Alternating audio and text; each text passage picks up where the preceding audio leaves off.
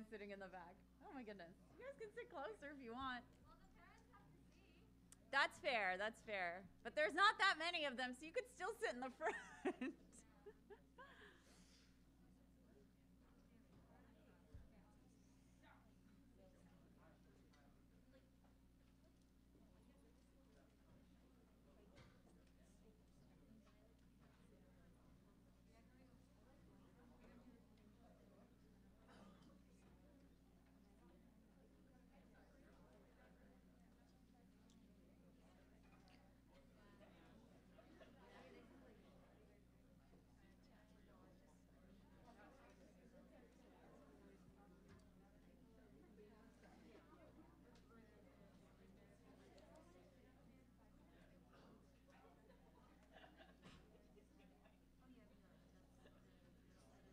Oh, did we select some runners for the mics? Okay, great. Yeah.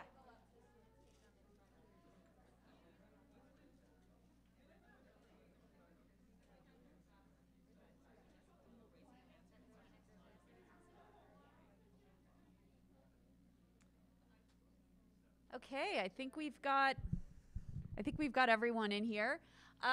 Is the live stream go? Yes? Okay, awesome. All right, so let's go ahead and get started. Good morning, everyone.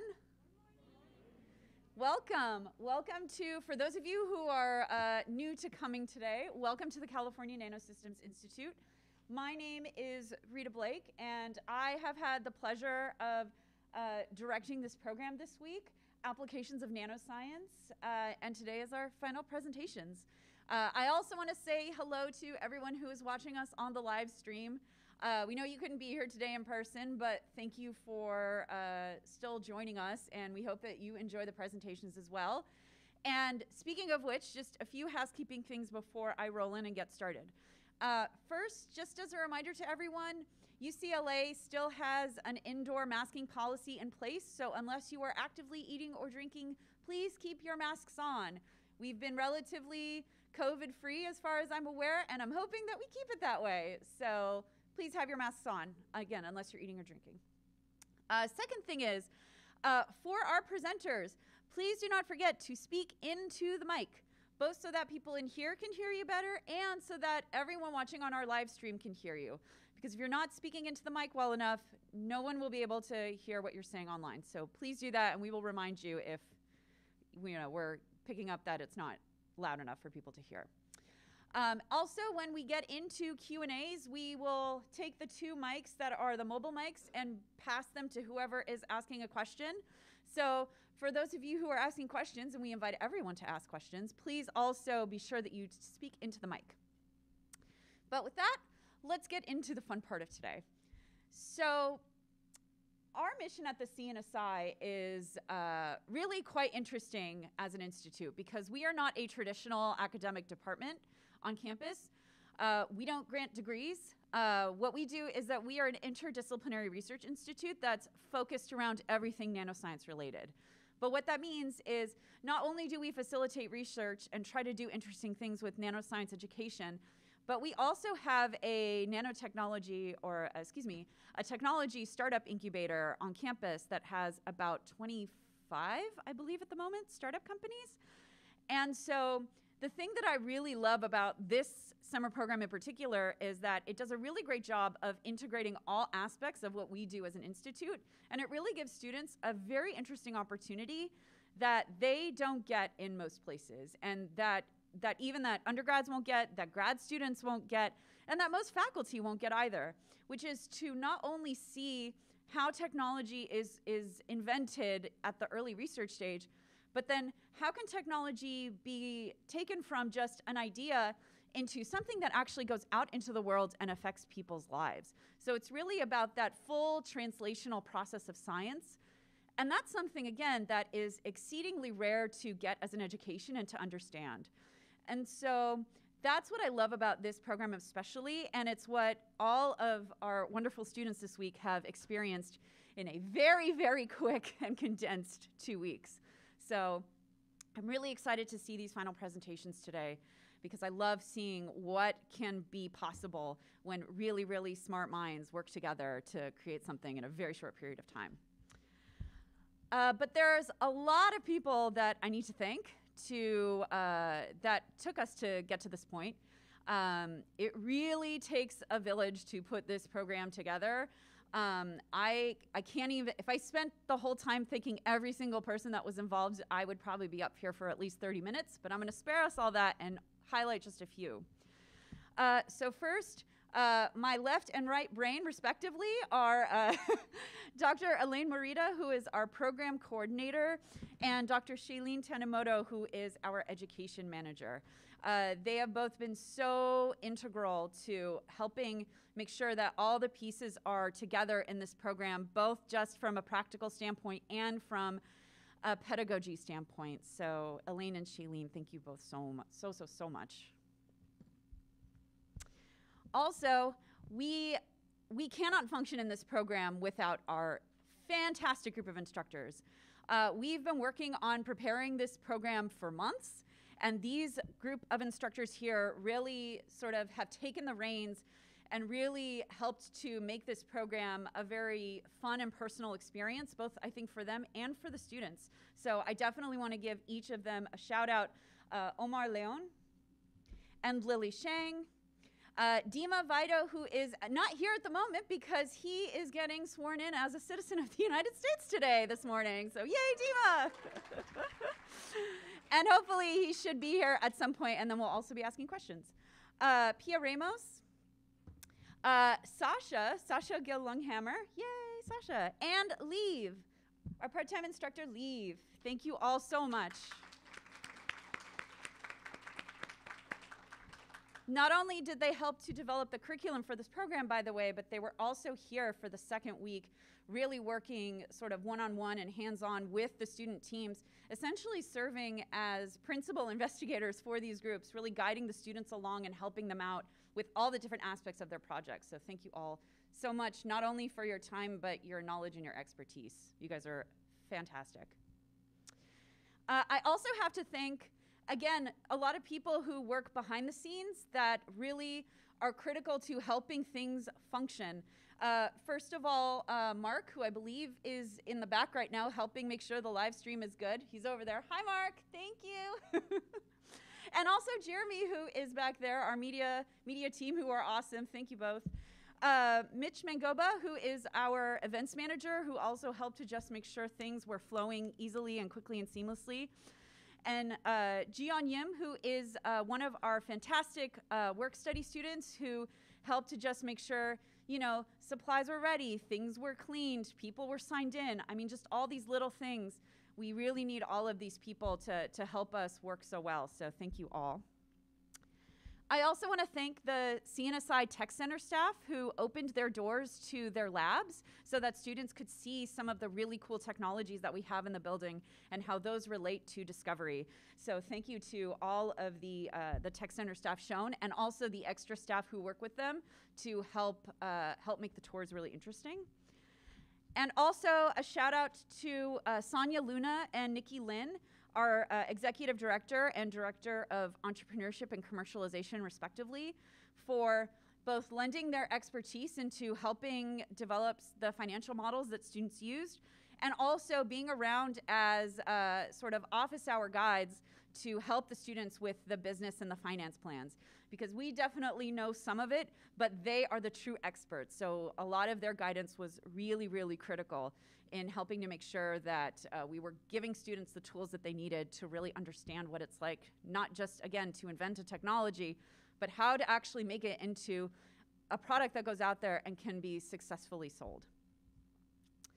And finally, and I'm sure she will want to come up and say some words as well before we start, I, of course, have to acknowledge the person that without whom none of this would be happening, which is Professor Sarah Tolbert, who is both the faculty director of our whole education program and also our instructor of record for this course. She is a professor in the UCLA departments of chemistry and in material science, and she's also one of the researchers here at the California Nanosystems Institute. So, Sarah, thank you and welcome.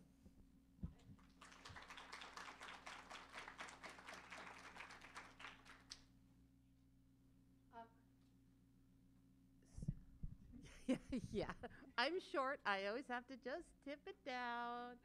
Actually, can I? Oh, it's on a. You can use one of these other ones if you want to move around. I am sufficiently short that if I stand behind this, nobody's going to see anything because that's pretty much all there is of me. Okay, so it is a real pleasure to get to add my welcome to these final presentations. And I just want to say, so I've talked to the students, not as much as I wanted. I was out of town at the very beginning of our session. But this is really a unique opportunity that I wish I had had when I was in high school, but for sure I didn't. And so there's a couple levels on which I think that this class gives people a taste of what they can do with life. So in the first place, normally when you are in science, you have a lab guide and your grade is based on following that lab guide to the perfect letter. And the more perfectly you can reproduce exactly what the teacher expected of you, the better the grade you get. And I have high school students, and I can tell you I have seen this. Very rarely do you realize that science is not about doing that. Science is about making up the lab guide. So coming up with the experiment, not necessarily doing it right the first time, taking your failed results and using those to create a new and better lab guide, and then repeating your experiments until you can actually learn something from the process. So the first thing that I hope this class has taught all of you is that science is not a straight line. Real science is not a straight line. It's a very zigzag process where you try something, you learn from why it doesn't work, and that the little bit of opportunity to create your own experiments during this second week has given you a chance to see that no success ever comes as planned. And that's really important if any of you want to be scientists or engineers, because that's what you're going to discover in real life. I can say, as somebody who does admissions for the graduate programs in my department, that that's what we look for in graduate students. Somebody who understands that science is not a straight line. Because those are the people who will succeed as actual scientists and engineers in the real world. The other thing that I hope you've gotten from this program is some understanding of the weird and tight interplay between business and technology. And I gave all the students a talk about a small company that I helped to found. And I have to say, before that process, I had no understanding of the relationship between business and technology. I think that at the beginning, we all think, if somebody comes up with a great new invention that enables a new thing, that will make a new product and it will make money. And the reality is so much more complicated than that. The greatest new invention that costs too much to implement will never get implemented. And the simplest thing that's really clever and fills a need can make a huge amount of money. And so I think that at least getting a glance at this introduction to business and the very non-straightforward relationship between new tech, new ideas, and market need and practical applicability is something that rarely do people see at this point in their life, and that it can really shape what you choose to major in college and what graduate programs you choose to go to. So I'm super excited that you've gotten to learn this, maybe 30 years before I got to learn this in my path. Because it really is a huge opportunity at that intersection of tech and business, but it requires significant knowledge of both. So can I talk a little bit about presentations? Okay, so what you're going to hear now is that groups of students are going to give presentations on their proposed new product. And so these are based on defined labs that everybody did during the first week, where we actually knew the procedure and we knew how to make them work, and they mostly worked. I mean, nothing always works.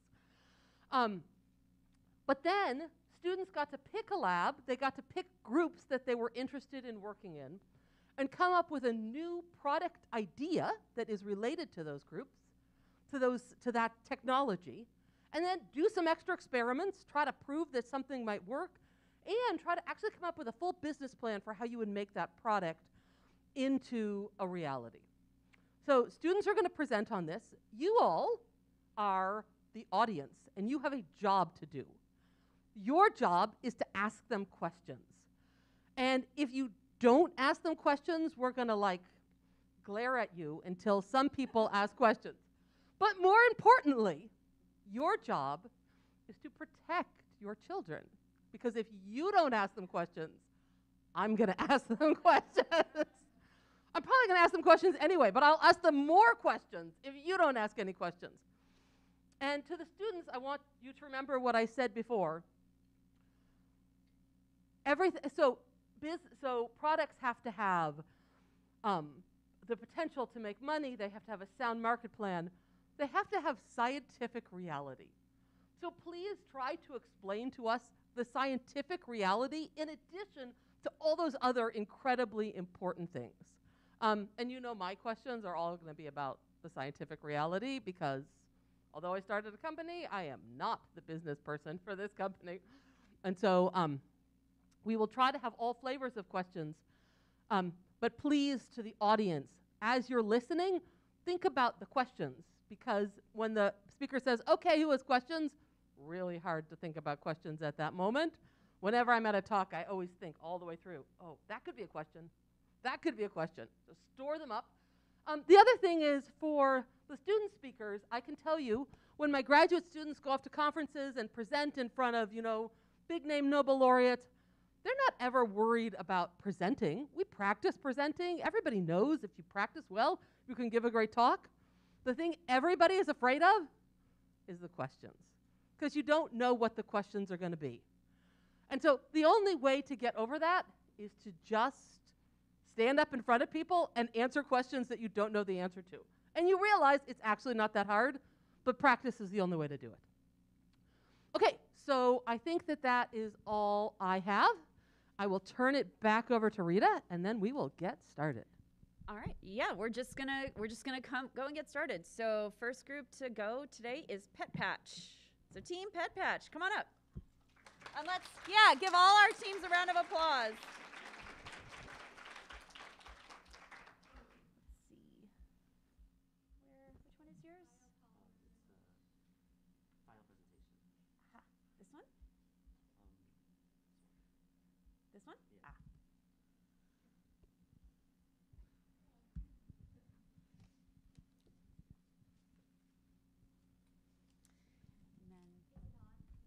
Ah. And then, so click it once Yeah. to turn it on, and then you click it once again to mute it. So there you go. Now it's on. And it doesn't actually do much unless it's pretty close. We talked about this yesterday. Pop star, not ice cream cone. All right.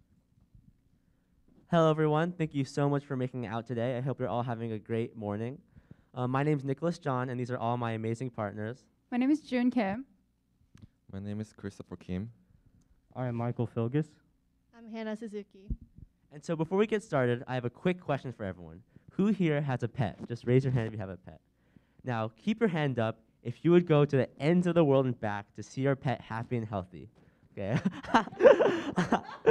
I hope everyone's hand stayed up. Well, if so, we have the perfect product for you. From our company, Polymers, we present the Pet Patch. So our mission is to speed up the recovery process of light animal injuries and to make the healing process non-irritable for pets. And our values are the overall wellness of animals and easily accessible and affordable pet medicines to owners. And so we want to start by addressing the problem that we want to solve. So according to American Veterinary Medical Association, the number of pet owners in American households has increased from 57% to 68% for the past 6 years. It also means a huge increase in demand of pet care products, just like bandages. However, we can all agree on that human bandages are ineffective for pets. They, most importantly, stick to fur, which causes irritated skin and leads to biting or scratching, and therefore no more treatment is available for the pet. This brings us to the conclusion that bandages that are suitable for pets are a necessity. Now, from the business perspective, so you guys might wonder if it's worth it to invest in a pet or animal care product. However, just like the number of pet owners, the pet market is also growing really fast. As you can see in this graph, it is even predicted to reach over $300 billion in the year of 2027. And now moving on to the science part, the nanoscience technology behind our product is called biopolymers. Polymers are large molecules linked by a chemical bonding, and biopolymers are basically just polymers made from natural sources. And for example, we have like sugar, trees, and gelatin for gummy bears and stuff like that. And if you've ever seen any kind of those green biodegradable, reusable bags from a supermarket, they're also biopolymer products because they're made of natural sources. And our product uses the same mechanism, which means that they will degrade in soil over a certain time. So another characteristic of biopolymer products is that they are biocompatible, which means it causes no harm for living tissue, just like our pet patch is not harmful for a pet's body at all.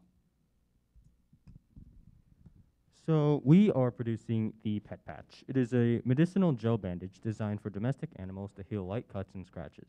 It provides many advantages, such as its bite resistance due to a bitter apple spray taste, many healing properties such as accelerated healing and being antibacterial, its biopolymer structure allowing it to be biodegradable, and its ability to be dissolved off at no harm to the animal or its fur.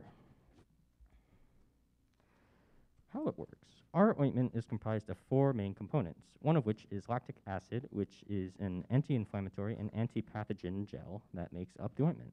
And another is acetic acid, which is used to dissolve chitosan. The other 2 components are chitosan and gelatin, which are both biopolymers. Chitosan can be commonly found in bug and crustacean exoskeletons, and here it makes gel firm and sturdy to prevent damage to the bandage from internal or external sources. And then, meanwhile, gelatin is well known for being the light snack jello.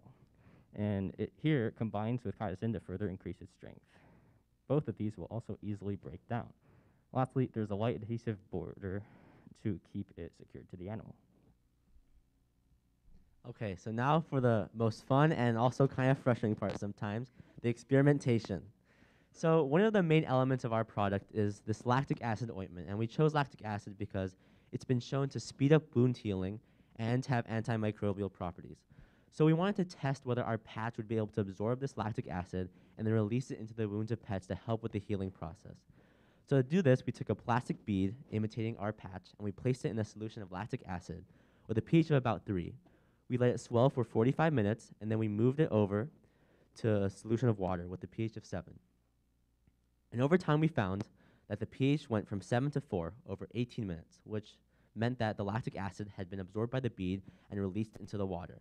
And this is essentially what we want our pet patch to be able to do, absorb this lactic acid ointment and then release it onto the pets. So for our next experiment, we wanted to test the firmness of various gels.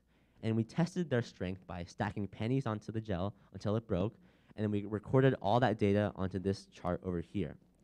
We found that with the lower concentration of chitosan, as you can see from this purple line, we could produce a gel that was stronger than gelatin.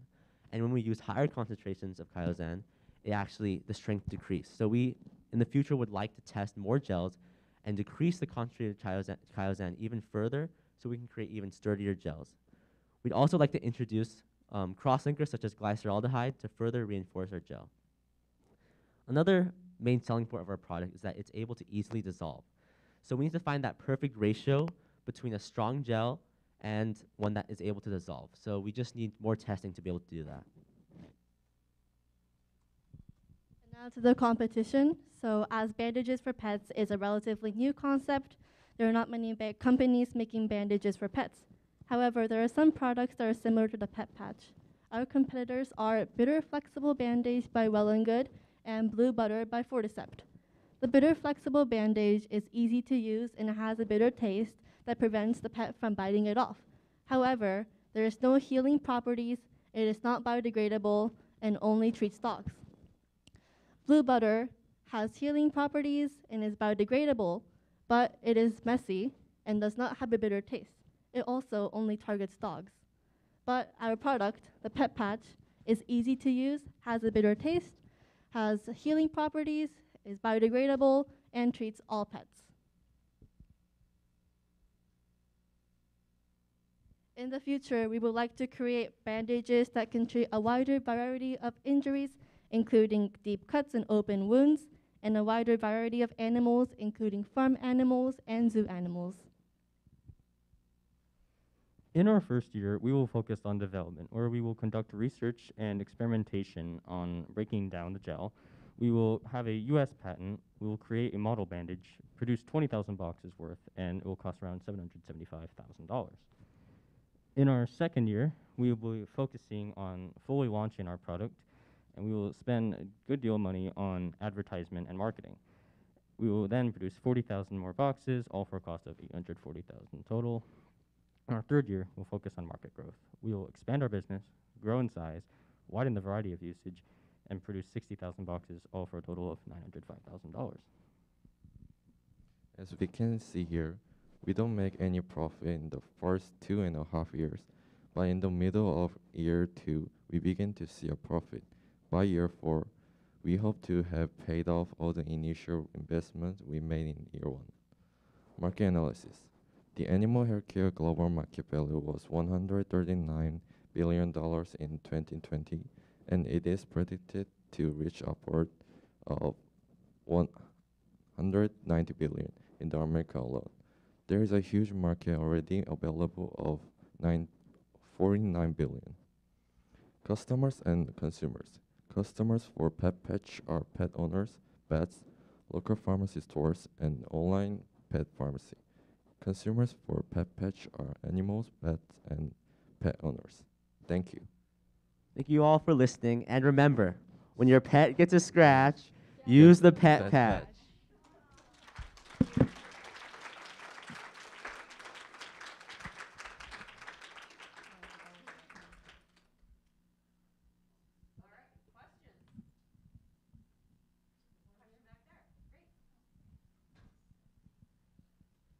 Thank you. Wonderful presentation.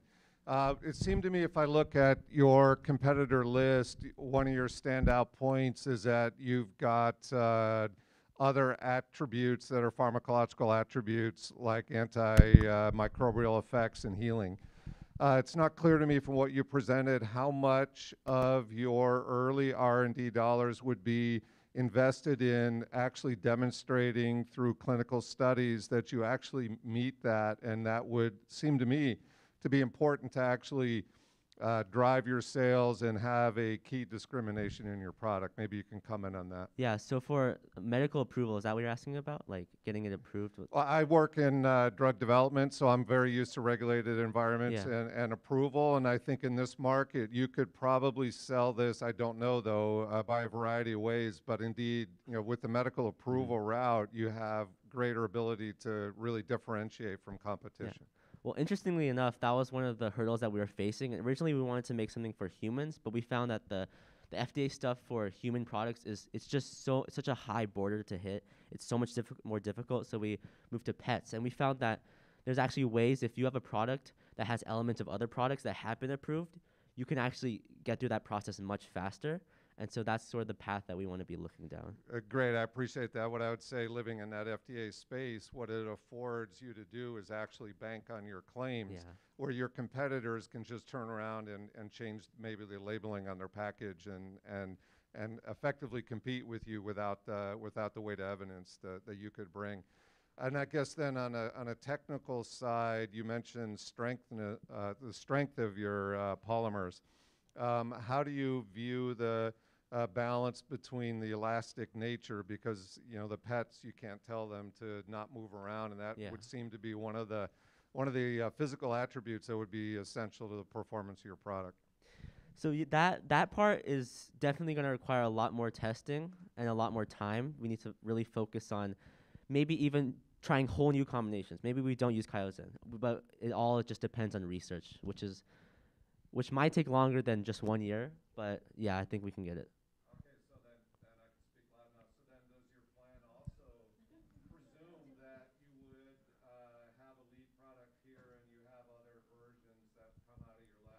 Yeah, yeah. alginates or other polymers that might afford you the profile that you're looking for. Yeah, yeah.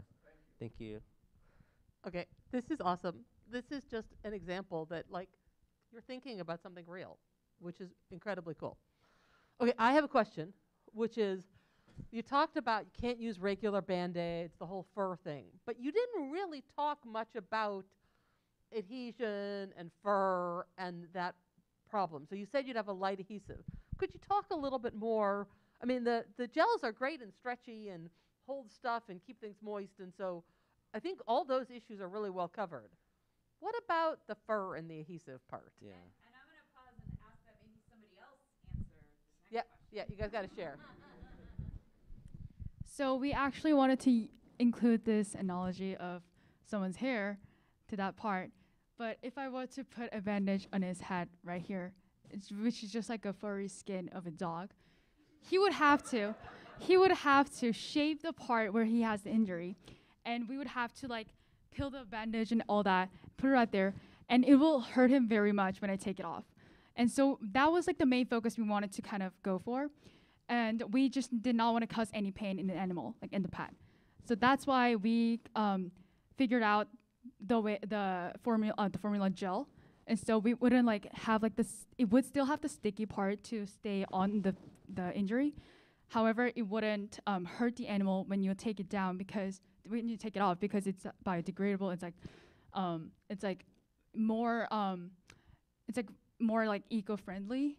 And so Is it a preformed gel, or is it that you're going to make the gel on the animal?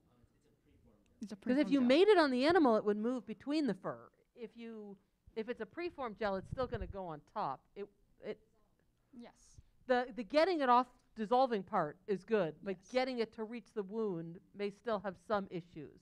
But possibly stage 2 products could be things where you basically cast them onto the wound. That's the cool thing about these hydrogels. Yeah. One more question. Parent, student. Students, you're allowed to ask other students questions, by the way. You're allowed to ask them easy questions even. One more question. Think about your pets. Yay.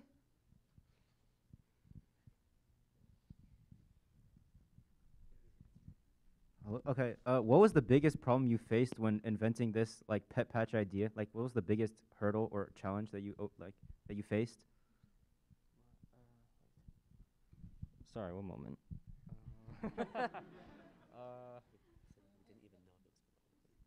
Well, at first we weren't totally confident if our mixture would work, and we had to change our mixture a lot. We had to go between lots of products on the fly because there were so many different gels that came into this process, but none of them were available. So like in the span of a day, we came up with like 3 different versions of this product, but we finally got stuff that we had accessible. I guess that would be our main problem that we had along the way.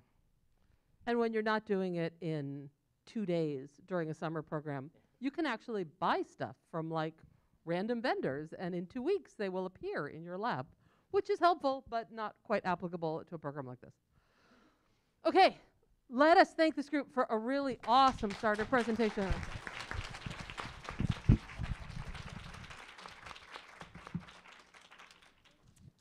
All right, group 2, Nitrix, come on up.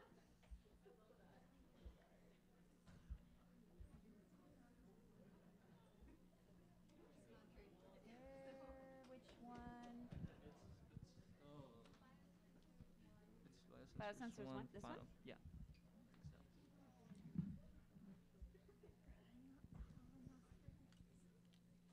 Pardon me? Sorry, excuse me. Pardon, sorry.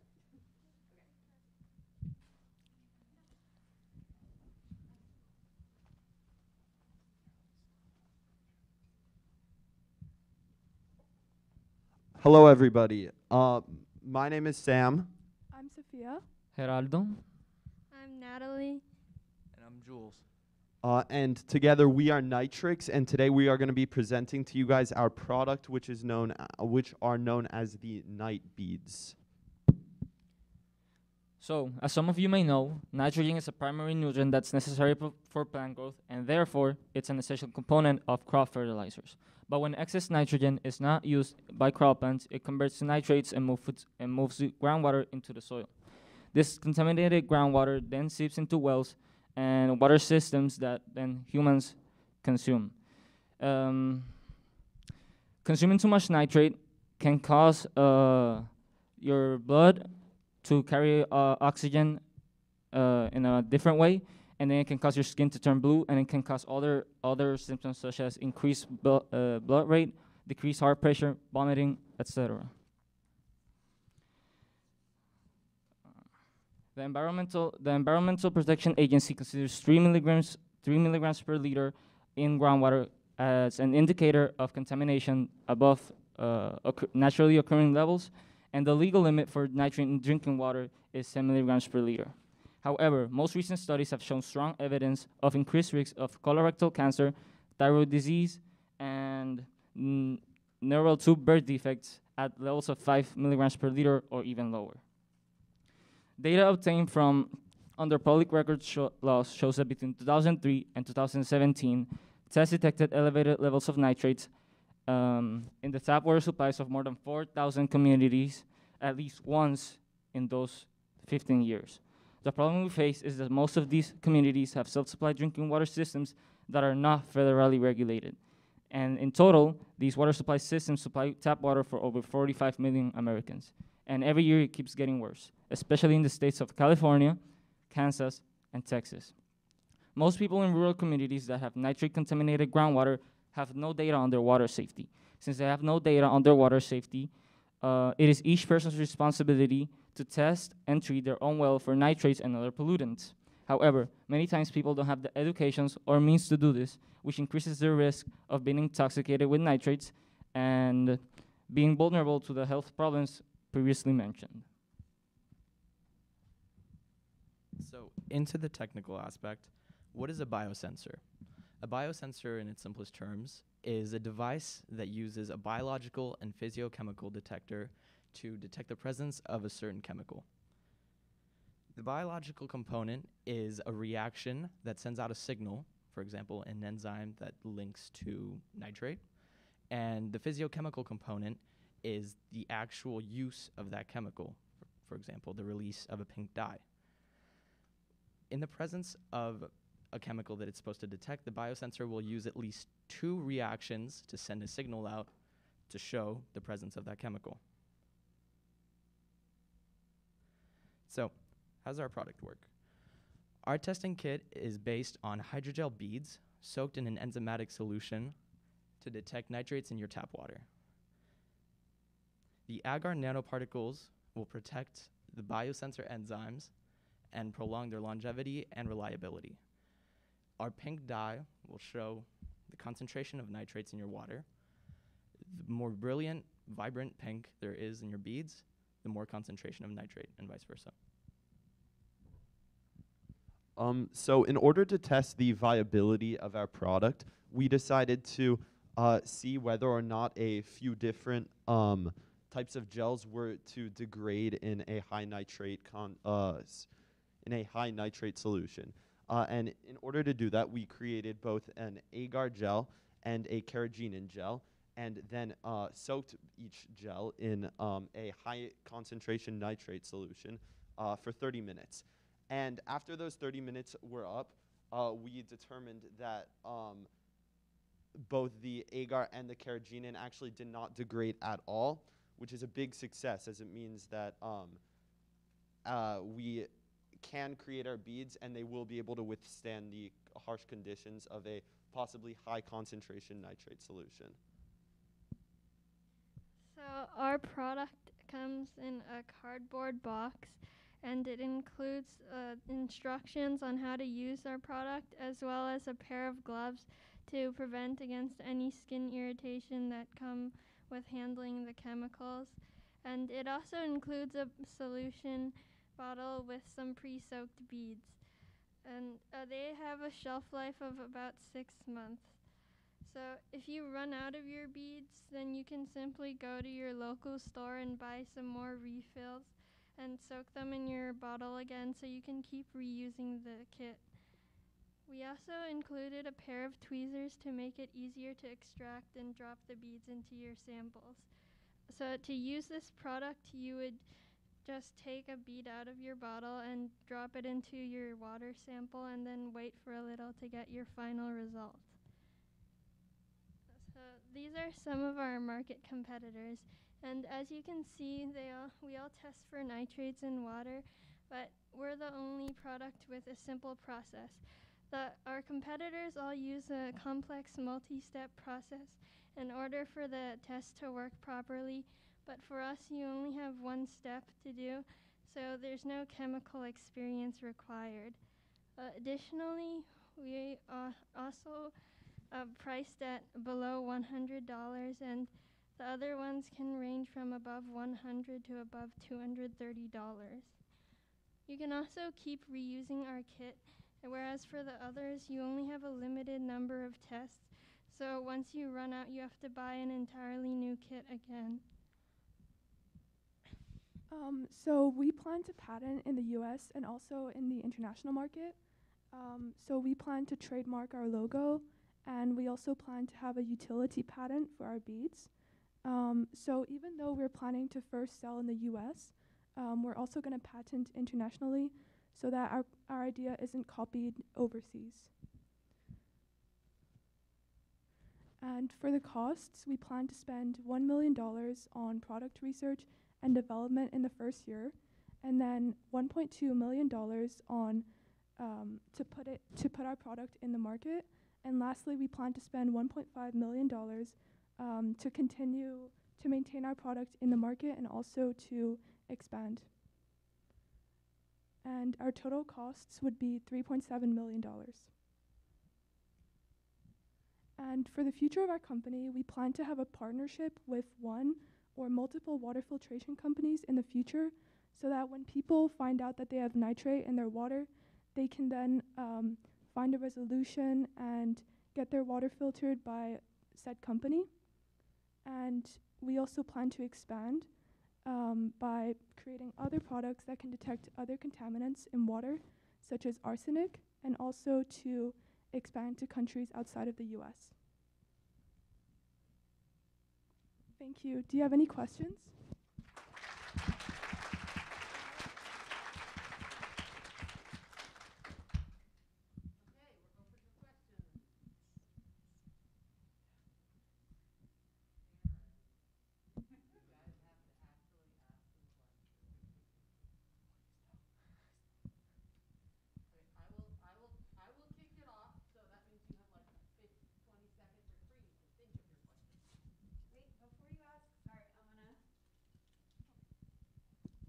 Mic so that everyone can hear.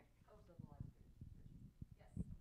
Okay, so one of the big issues is the two issues with sensors is sensitivity and selectivity. And so my question for you is, how selective is your reaction so that it only works for nitrate and not for other things? And will it be sensitive enough to detect these 3 and 5 ppm levels that you said were sort of the relevant numbers for groundwater contamination? Yeah, so our biosensor currently detects nitrate and nitrite, so both in the same family.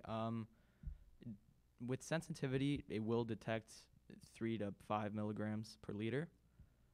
It's more just the issue of detecting nitrate and nitrite and having no interferences with other particles. I think manganese is one that starts messing up our biosensor. But other than just very select chemicals that shouldn't be in your water in the first place, there would be no issue. Isn't nitrite also bad? So isn't it equivalent? I thought it was fine if you detect both nitrate and nitrite. Yeah, they're both fine. It's just, it's not just nitrate. But if you shouldn't drink either of them, it's okay. No, it poses no problem to detect both. Okay, other questions? See, this is what happens when you have a little time to think.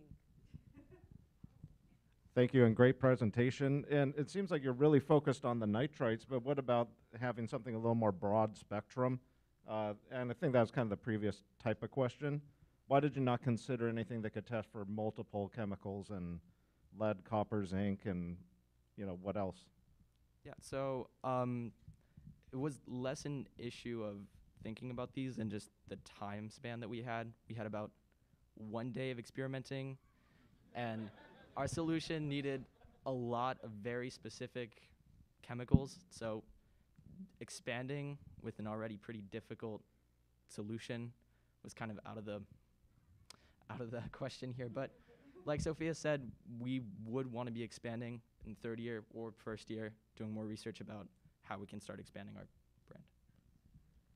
It's basically because how it works is we have this specific reaction, and it only works if you have a specific substance, and that way the dye will come out.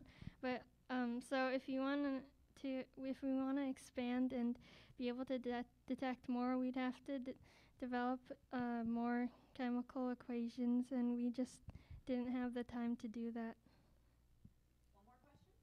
How do you reuse it? You guys said something about reusability. So basically, once you use up all your beads, you would just buy another package of beads in the store.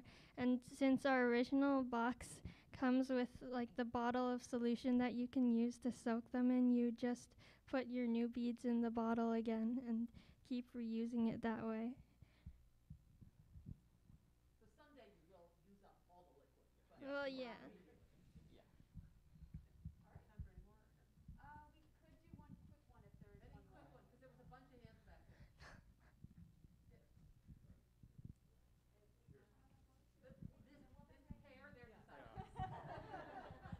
Yeah, my wife had the question since she controls the finances in the family. What would you use to initiate funding for this project? Where would you get funding resources? Well, we're planning to get investors to like invest in our company, and possibly, or we could possibly be like bought by like a water filtration company, so that like they can use our idea to detect the nitrate, and then they can use their filtration to filter the water.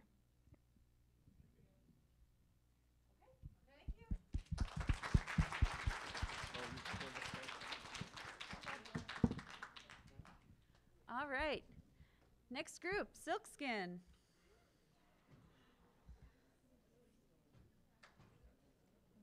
There you are.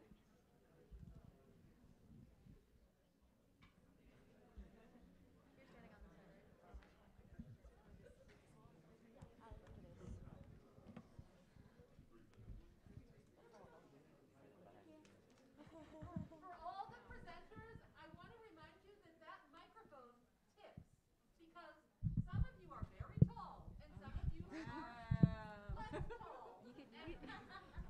All heights are good, and that's bad.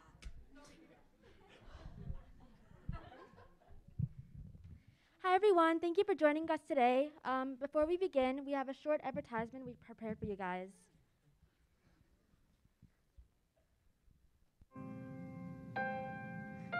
I've always struggled to take care of my skin, chasing product after product, until I found Filtrue. It gave me my confidence.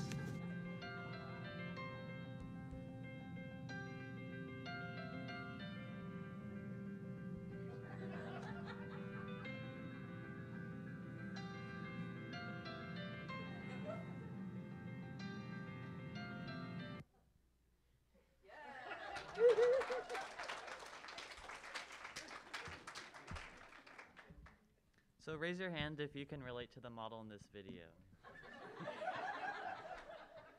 Well, we are the fabulous co-founders of Silkskin, and we are here to help. We are here to help you tap out of bad skin. I'm Jackson. I'm Nikita. I'm Satvik. I'm Kexon. And I'm Kate. All right, so have you ever experienced anything like premature aging, such as hair loss, hair graying, or wrinkles? Are clogged pores a thing to worry about? Are inflammations or breakouts a common occurrence? If you said yes to any of the following questions, then you may be an unsuspecting victim of hard water. So the problem with tap water is that its average pH is too high, with the average of tap water being 6.5 to 8.5. It also can contain minerals and chemicals such as magnesium and calcium, which make the water hard. So the essence of our filter is to get rid of these minerals that can damage sensitive skin. According to the National Center for Complementary and Integrative Health, 1 in 3 Americans suffer from skin conditions once in their lifetime. Visits to dermatologists can cost from $90 to $275 per counseling session. And treatments like lasers and facials can range from $250 to $2,500 depending on the severity of your skin problem. So our solution to this problem is Filtru, the world's first water filter designed for skincare. So our water filter uses nanoscience to make it one of the most effective filters out there on the market. So this image shows the sample prototype, and it has 3 different layers to it. So the first layer consists of activated carbon nanoparticles. So these nanoparticles will bind to organic chemicals in the tap water and prevent them from going through the filter. Then we have a second layer of zeolite nanoparticles. So these will bind to metal ions, and so these will filter out the calcium and magnesium that are bad for your skin. And then we're going to have a third membrane, which will infuse this now softened water with facial nutrients that are good for your skin. So here's a cross-section of Filtru. So top water will go through the filter, and then out will come this new softened and enhanced water. So the current leading competitors of household water filtration are Brita and Pure. But Filtru is different, as it is exclusively meant for skincare and it is fused with skin products. Additionally, it is easily attachable and detachable. Its portable size allow it to be used for travel. And it also saves you time within your skincare routine by allowing you to flush your face with water and also apply skin nutrients, which you can personalize. So you can you can apply an array of different products through our nourishing pads, such as hyaluronic acid, which are commonly found in eye drops and moisturizers, in addition to retinol, which is used for anti-aging, lactic acid for damaged skin, kojic acid for pigmentation, and azelaic acid for acne. On the image on the right, we have a small vial containing a small sample of what the water is actually going to look like when it's done filtering. As you can see, it is perfectly clear, so it doesn't feel like you're applying anything foreign onto your skin. But does it actually work? The answer is yes. While its tap water has magnesium and calcium in it, our water doesn't. We tested this by adding a phosphate-containing compound into both waters. With our calibration curve, we noticed that when magnesium and calcium interacts with phosphate, the water turns really cloudy. And you can see it even better in these photos, where the tap water is really cloudy, whereas our water is perfectly clear. This means that tap water is hard because it contains magnesium and calcium, whilst our water is soft and doesn't contain those harmful minerals. But does it actually infuse with the nutrients for your skin? That's also yes. We decided to infuse our water with hyaluronic acid, and this is really safe for your skin. If it gets in your eye, that's no problem either, because hyaluronic acid is often found in eye drops. We expected the water to have a pH of around 5 afterwards, because that's the ideal pH. We found that for both tap water and Filtru water, it both goes down to 5. But the difference between Filtru water and tap water is the concentrations of magnesium and calcium. Filtru water does not have magnesium and calcium, whilst tap water does. We plan to protect our product with 2 patents. One is for the landmark design of the plastic container, and one is for the process of filtering then infusing. We also plan on having a trademark on the name Silkskin and Filtru itself. So onto our market analysis. The graph provided by Grand View Research displays the growth of the U.S. cosmetic market from 2015 to 2025. The dark purple at the bottom represents the skincare market. Skincare is growing rapidly in popularity as the years progress, suggesting more people are interested in a product like ours. And since we are a 2-in-1 product, we also want to focus on the water filtration market. The water purifier market was valued $36.02 billion in 2020 and is predicted to reach $107.25 billion in 2030. Alicia Van Test surveyed 520 women on where they seek information about beauty products before purchasing them. 67% say that they turn to social media influencers for information on cosmetic products.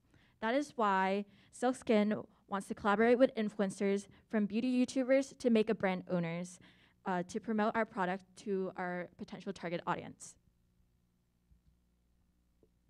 Next, we'll be moving on to a timeline of the next 3 years. So in year 1, we plan to develop and produce our product, Filtrue filters as well as nourishing pads, and this will cost us around $1.2 million.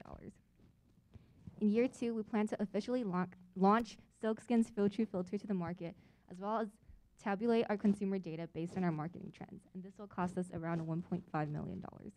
Finally, in year 3, we plan to grow and expand our product and our production facilities and take steps towards an international market, costing us to around $2 million. Finally, we move on to the key metrics of around 3 years, or 2 years after our initial launch. So first, the overall production cost will be around $4.7 million, and we plan to spend around $2.3 million on advertisement.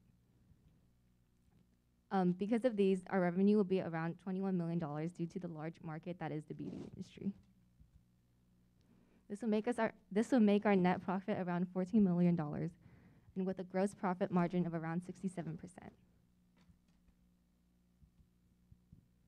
Thank you for listening to our presentation. Are there any questions from the audience?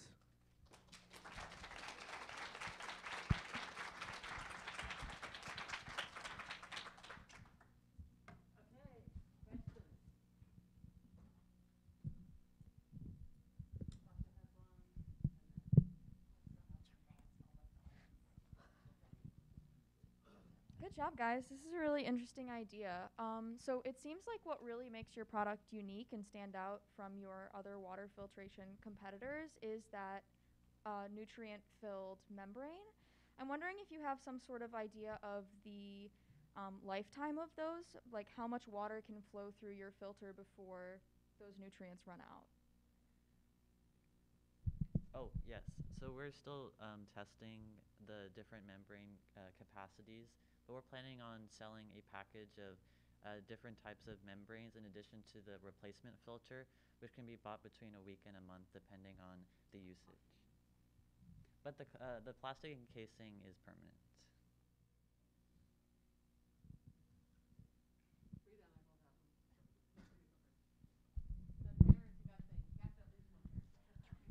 Okay, so you mentioned, I think, of a profits number at like 21 million. How did you arrive at that number? So, like, what percentage of the market do you think you're going to capture at different points in your trajectory, and why do you estimate that? Okay, so for the first year, since we're still in development, we don't plan on actually making profit for the first year, and we plan to actually start bringing in profit around the middle of the second year, due to the first year being in development, and we're probably going to have negative profit in the first year because we have to invest into making our product better. But because the beauty industry is so big, and we've done research and we've seen statistics from Statista that show that the beauty market is really large right now and is growing, and it's one of the largest in the US right now. So we plan on just making at least like 1/4 of the people who use like daily beauty products. Yeah. 1/4? Yeah, 1/4 of the population. Sorry. At what point? At around 3 years and beyond. That's pretty optimistic. Yeah, my guess is that is very high, but nobody makes 67% profit in the third year, so it's okay. It doesn't have to be that high. Okay. My little baby company is like, I don't know, 4 years old. We haven't made a penny yet, but that's okay. It's harder than you think, I think, is the answer, to actually turn a baby company into something that makes profit. Mm-hmm. So I do have a question for you. And then parents, get ready. We have to have at least one parent question. Okay, so you have all these cool things that you can put in the water. You probably don't want to like brush your teeth with those. And so I think the key thing of this technology is it's got to be easy on, easy off. So that you just put it on when you're washing your face and you feel like I'm putting great stuff on my face, and then I take it off for other times. Every sink under the sun is different. What are your thoughts for creating something that can fit onto the 50,000 different kinds of cool sink fixtures that all of the rich people have in their designer bathrooms? Okay, so our product is actually made to be easily detachable and retachable, and it's also versatile for all types of sink types, because the top, we're hoping to have some sort of rubber that can bend and stick onto different types of sinks. But there's a force pushing it down as the water comes through. Mm-hmm. So there has to be something holding it up.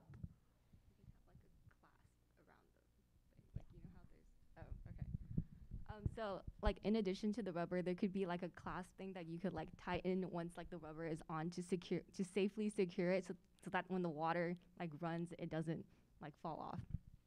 Yeah. My point is mostly to point out, you got a great idea. Now there's like a very practical engineering challenge to make this something that people could actually purchase. And that's what it always is. You have a great idea, and then like, oh my God, I actually have to engineer something that will really work. And I think that's where this is, which is not a bad place to be. Okay, parents. One parent question. Yay.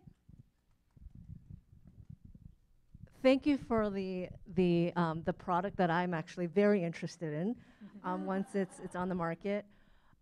So you have, it sounds like you have two components to your idea. You have the filter as well as the pads. Now, as a consumer, do I need to purchase the pads in order to maximize the benefit of the filter? And is there a science to all of that? So the pads are actually optional. You don't have to have them in.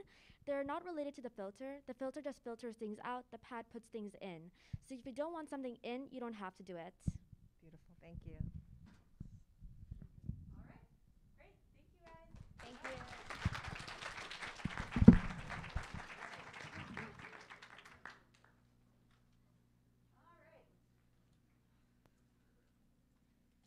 Ferrolux, come on up.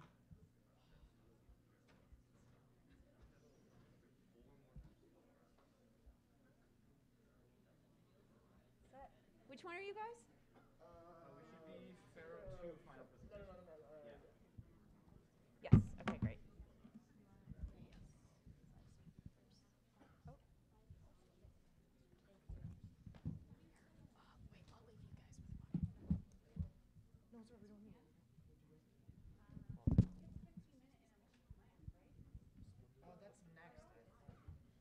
Yeah, that should be right after us, I think. Yeah, the schedule set intermission was after us. Okay.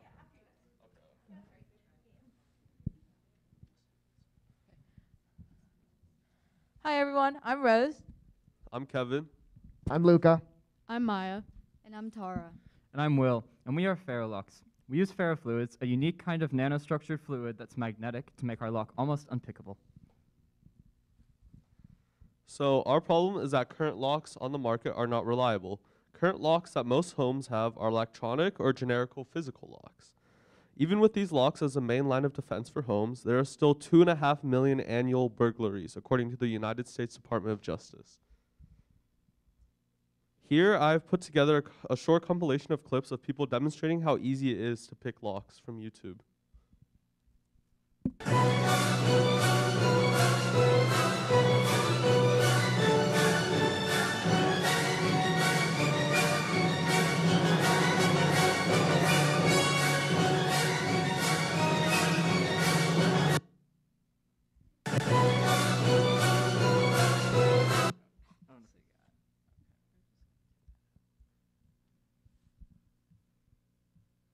So now that we have seen these demonstrations, one thing needs to be kept in mind. So the thing is that with these clips, people weren't using some sort of high-tech equipment to render these locks useless, The clips you just watched included people picking locks with paper clips, standard lock picking tools, and even a Pink Princess electric toothbrush. And now moving on to our product, the Ferrolock. The Ferrolock is a ferrofluid-based home lock with an elegant internal design. It is unpowered, and most importantly, it is unpickable. It also comes with a key with magnetic teeth, similar to a regular house key, and the teeth at the end are specific to the amount of ferrofluid within our structure. So ferrofluids, what are ferrofluids? Well, ferrofluids are a fluid that becomes magnetized in the presence of an outside magnetic field. They are synthesized by suspending superparamagnetic nanoparticles in a fluid.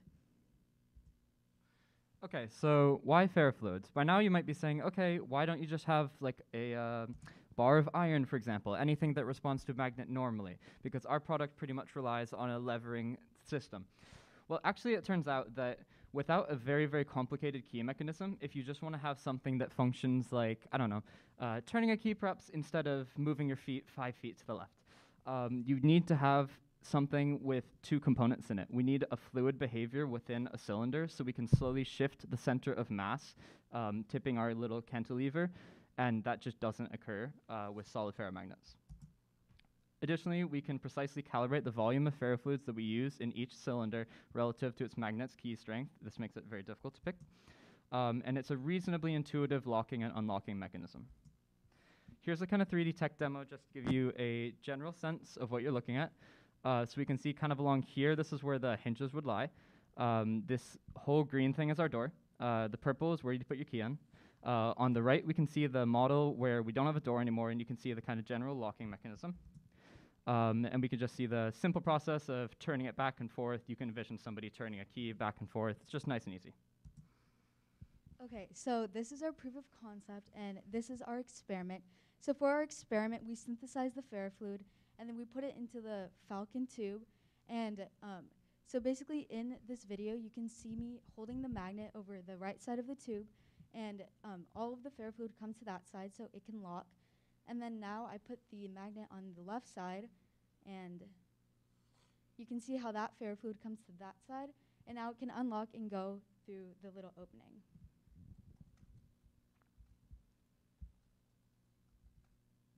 So our product versus regular pin locks.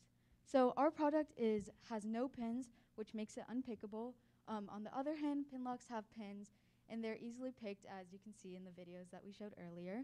And ours has the shape, like it has the shape of a regular key, but it has magnetic keys that are, or magnetic teeth at the bottom that you can use to unlock it. And the pin locks are vulnerable to generic and non-specific pick kits.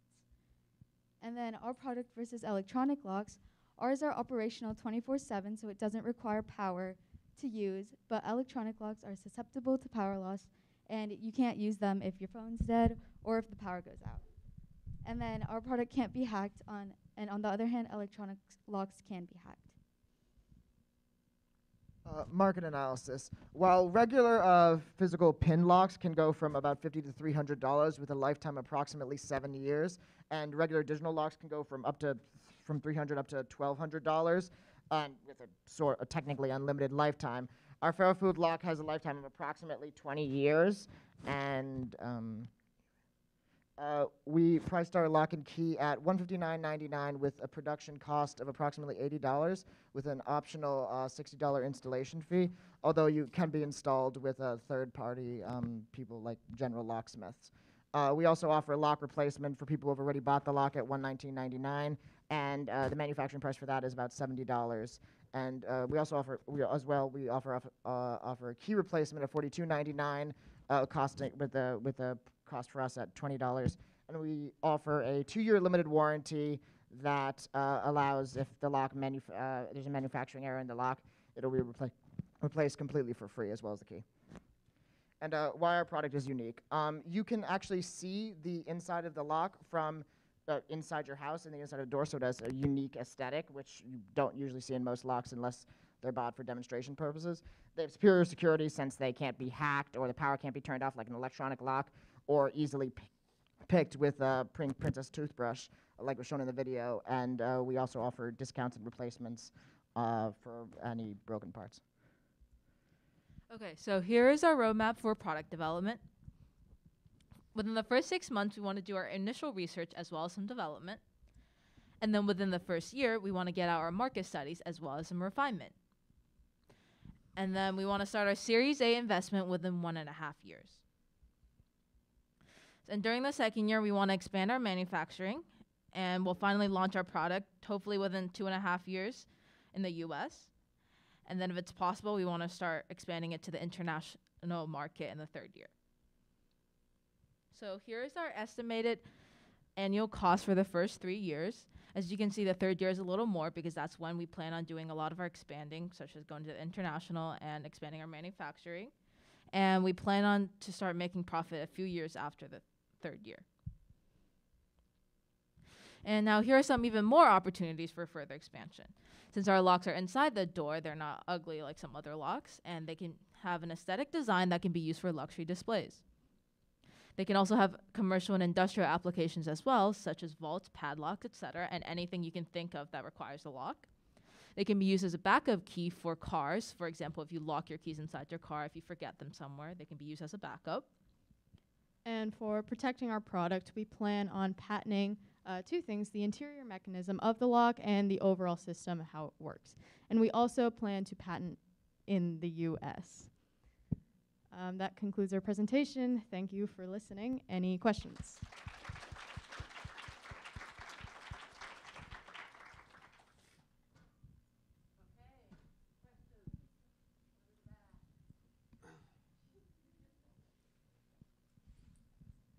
Okay, I normally wouldn't be the one to ask a business question, but isn't like making twice as much as you spend on the locks like somewhat ambitious?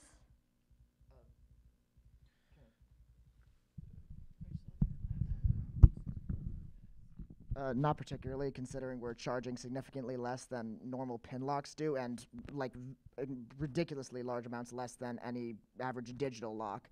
And I mean that average markup is relatively common. I mean the amount of money it will cost to make a standard like master lock isn't going to be much more than $30 or $40, and they can cost upwards of, as they say, like $300. So it's not exactly an insane markup. The lock industry is kind of a monopoly shared between a few different companies, and they set the prices as they wish. It's almost like jewelry. Okay, so yeah, I just had a quick question. Would about like how your like security system would work. Like normally in like generic locks, the pins differentiate and make each lock unique, so that like some random person's key couldn't open your key or your lock. Sorry, but then in this mechanism, wouldn't all locks be sort of like similar, so that someone else's key could just open your lock? Or am I mistaken for something? So the key does like come in different.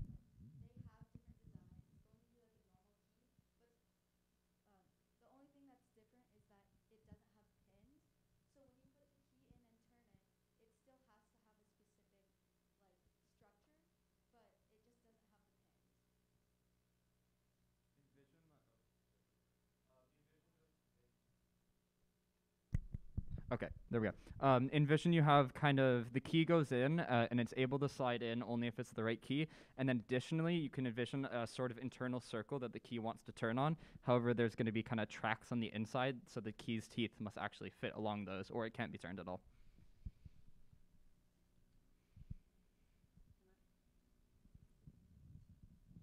So when we did the Fairfoods lab, we were told the magnets we used for the lab to not put it near any phones or electronic devices because it could mess up the device. So how would you solve for that? Because people will be carrying their keys around with them in their pockets, right?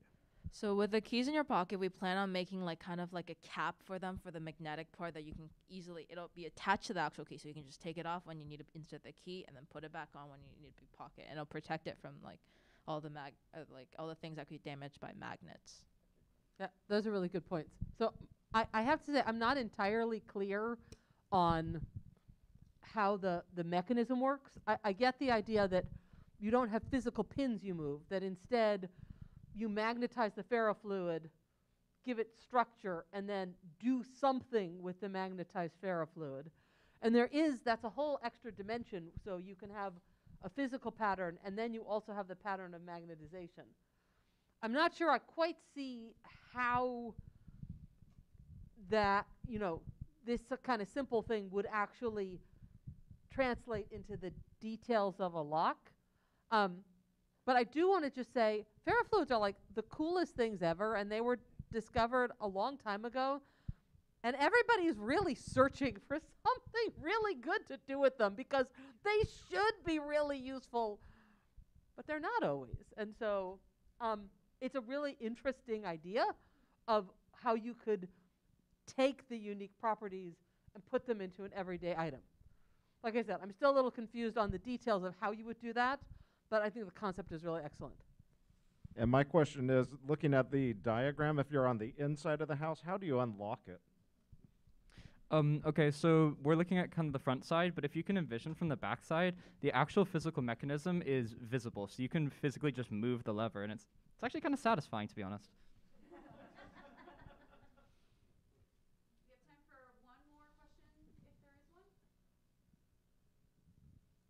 I guess I'll ask one really quickly. Good job, guys. You said that the lifetime of this lock is about 20 years. I'm just wondering if you could speak more specifically about the factors that you use to arrive at this estimate. Well, that's just simply according to the internet, because they have to be suspended in a specific fluid, and like all fluids, over time they do evaporate, and eventually the lock will stop working. They might work longer, they might work shorter, but ideally they work shorter because that's how we're going to be making our money. So Metal on metal stuff is always going to wear out over time. Where physical locks have 7-year lifetimes is because the pin structures are just constantly moving. Every time you turn the key, you're taking life off of it. Our system still has some mechanical sections, so it will wear out the metal eventually. It's just a little bit slower because we don't have such vulnerable pins. So actually, just one quick comment on the evaporation thing. The one of the few products that I know that does use ferrofluids is actually a seal between a rotating part which has vacuum on one side and not vacuum on the other. And so, and the idea is that magnets keep the liquid in place. There are some very low vapor pressure liquids because they can survive against vacuum. And so I actually think that that part of the problem is solved. You can use things that have effectively no vapor pressure to put them in, so they won't evaporate. They could still leak, but I think the evaporation part is actually a solved piece of this. Okay, awesome job, guys. Yeah, great job. All right, good job to all of our first 4 groups. So let's all take a nice little break for a little bit. Let's plan. It's about 11:50 right now. Let's plan to be back here and ready to go at 12:05. So I'll give you guys like a 3-minute warning when we all got to come back.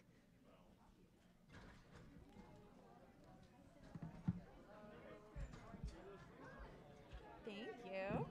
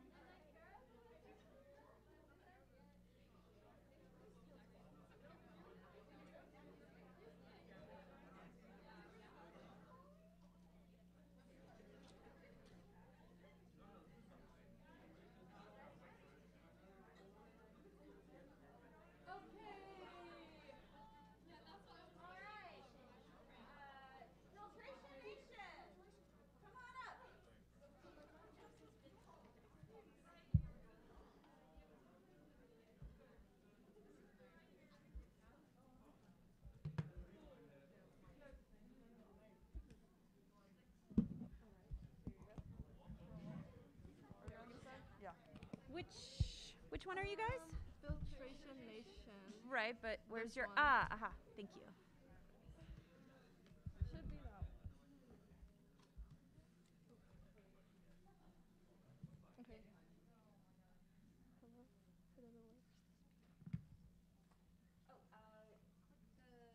Click this once to turn it on. There you go. Is that one green? The light on it? Yeah. Okay, great. Hello, everyone. Thank you for coming today. And we are Filtration Nation, a car wash filtration system, and we invented the product, the Water Filter 01, aka the WF01. And I'm Claudia. I'm Sahasra. I'm Angelique. I'm Karen. I'm Chihiro. All right. So why the WF01? Our product is a water filtration system installed under car wash drains. Dry states in the United States, such as California, suffer from water wastage and droughts. In the United States, the average car wash washes around 20,000 cars annually, and each car uses around 65 to 80 gallons of fresh water. This wastewater is contaminated with bacteria, oils, soap, dirt, and grease, which can be harmful if released into the environment. Our goal is to create a filter that will filter out oils and possible detergent from the water and allow this filtered water to be reused and not put down the drain. The market analysis shows that from 2021 to 2028, the car wash industry is estimated to grow around 3.1% annually. In 2020, this industry was worth $35 billion, and by 2028, it is projected to be worth around $44 billion. This shows that the market is growing and leads to many car washes being open to the idea of filtering and saving water. A couple of reasons for the growth are that there are more vehicles per household, and in the past couple years, car demand has gone up. Customers also prefer washing their cars at a car wash instead of in their household. Studies show that 72% of people that have cars prefer getting them washed at car washes and not in their home. The WF01 doesn't have much competitors, but one that was similar is the HydroClean. We differ from the HydroClean because we are underground and convenient, which makes us hidden. We reuse and recycle 100% of our water. We are cheaper, and we have removable filters which are easy to replace. The HydroClean, on the other hand, is above ground and takes up space. It is expensive and high maintenance.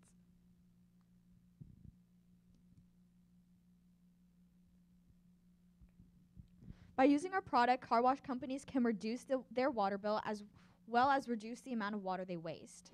Our filter will be able to clean out the contaminants and dirt in the car wash water and produce clean water that can be used again in future car washes.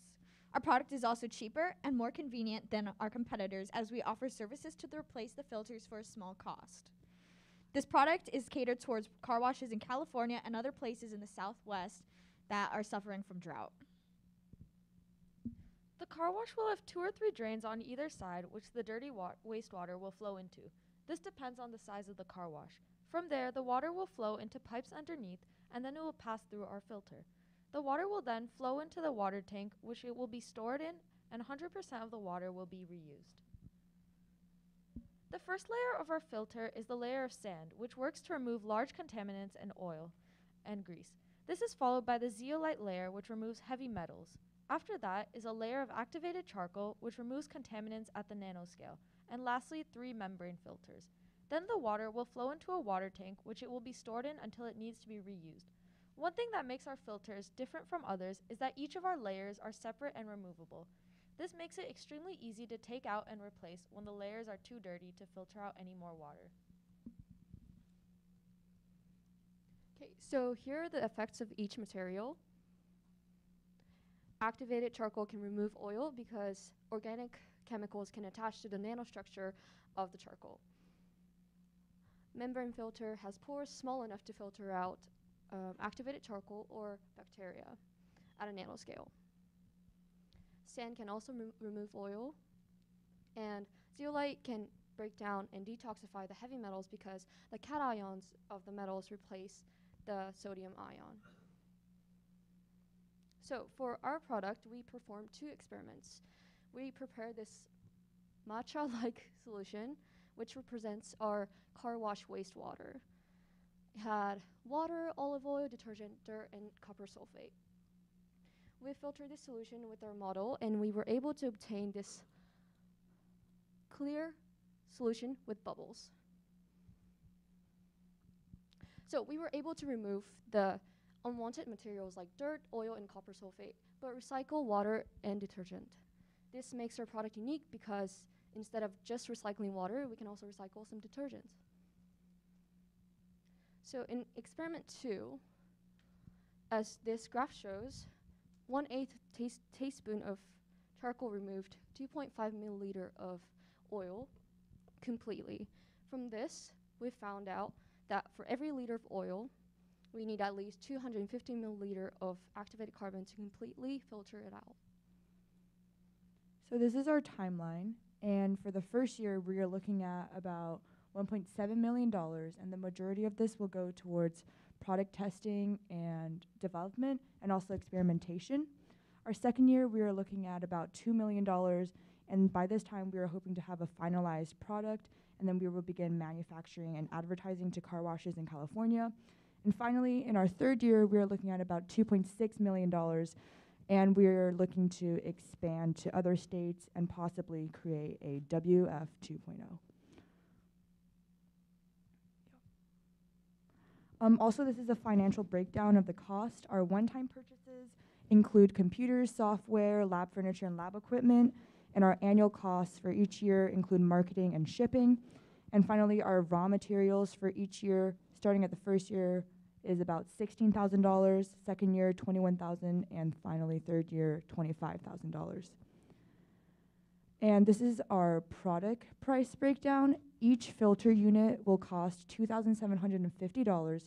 There will be a $750 installation fee, and this covers like all numbers of filters you can buy for car washes. And finally, each year there is a $1,000 service check where we replace the filters every 2 months.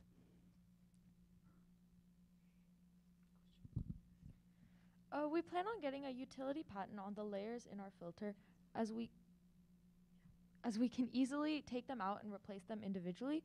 We plan on getting a patent only in the United States and for now, and we will also get a trademark on our company logo, which is Filtration Nation, and this trademark will fall under the suggestive trademark category.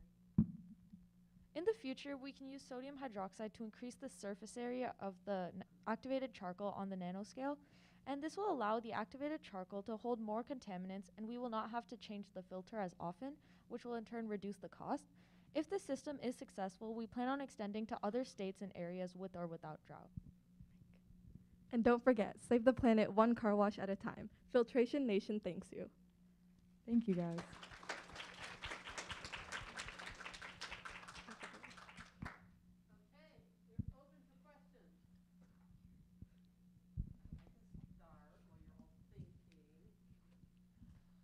Okay, so your science is pretty sound. I think that the base ideas will work. My question is, how are you going to install this for $750 when it involves stuff under the ground? So the issue is the building into floor drains is really the convenient way to do it, but that's a huge actual building cost. So can you comment on how this is going to be practically installed in various businesses?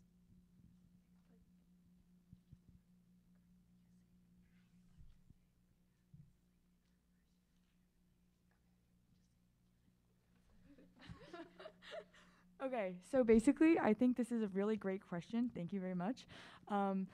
This is, since in our timeline we talked about how the first year is about experimentation and product development, so I kind of think that the engineering aspect of actually putting this underneath car washes will fall into that category, and we'll probably come up with a solution in a year. So ask us that question then. It's likely that some car washes will be much easier to do this. A lot of them are actually built on slab on the ground. Car washes are sort of low tech, and so there may be a fairly easy way to just, break into the concrete slab, dig it in, and then replace the concrete slab. But I think the installation costs are way, way low because you are going to have to break floors, and that is very expensive to replace. Okay, parent question. So it looks like the detergent or the soap is still in the water. So is there any point to how this is going to work with all that? Okay, so we only need to get out the toxic materials, and so the soap is okay because we're gonna reuse the water anyways for the car wash. So having the soap in it already just saves money on detergents.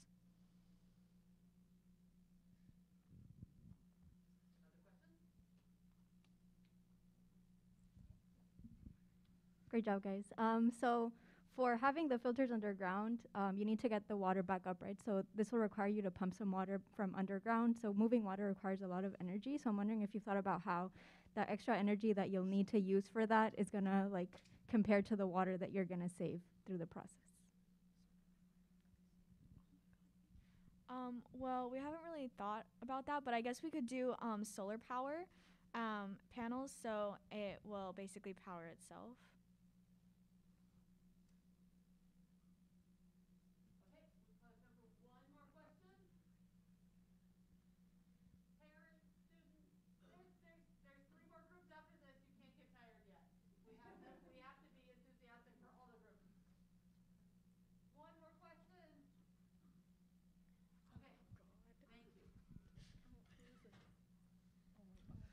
The remaining soap residue, is it presumably micellar, and is it complexed with oils, and do you then run a lifetime limit to how much you can reuse your water? So for the soap with detergent, so each car uses soap to wash their car, and in the end of the car wash, there'll be like a re-rinse with a little bit of fresh water to get all the remaining soap off.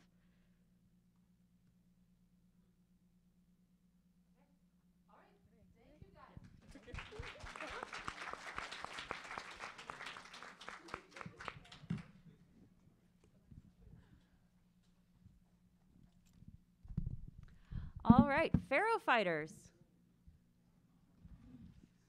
Just reminding everybody that that microphone does tip, and you're not all supposed to be the same height. Observe. Tip it away. Okay, which one is this one? I'm assuming.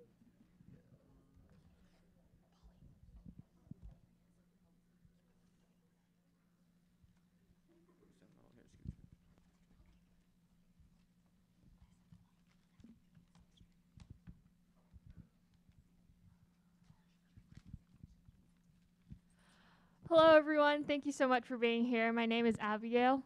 I'm Pauline. I'm Irina. I'm Raj. I'm Boris. I'm Gabriella. Together, we are Pharaoh Fighters, and today we'd like to introduce you to the Spion breast cancer treatment, a super paramagnetic iron oxide nanoparticle fluid injection. So, as the Pharaoh Fighters, our mission is to advance research in cancer treatment in hopes to improve cancer survival and ameliorate the already difficult situation of battling cancer by providing better treatment options. As a newly founded company, we'd like to start with breast cancer, as the tumors for breast cancer are located considerably more far away from vital organs such as the heart, and also because the tumors are mostly localized within a specific area, and unlike leukemia, which runs through the blood cells and tissues. So right now, the problem with cancer is that cancer treatments are often very harmful. Current treatments such as immunotherapy, radiation, and primarily chemotherapy damage healthy cells. This leads to a variety of side effects.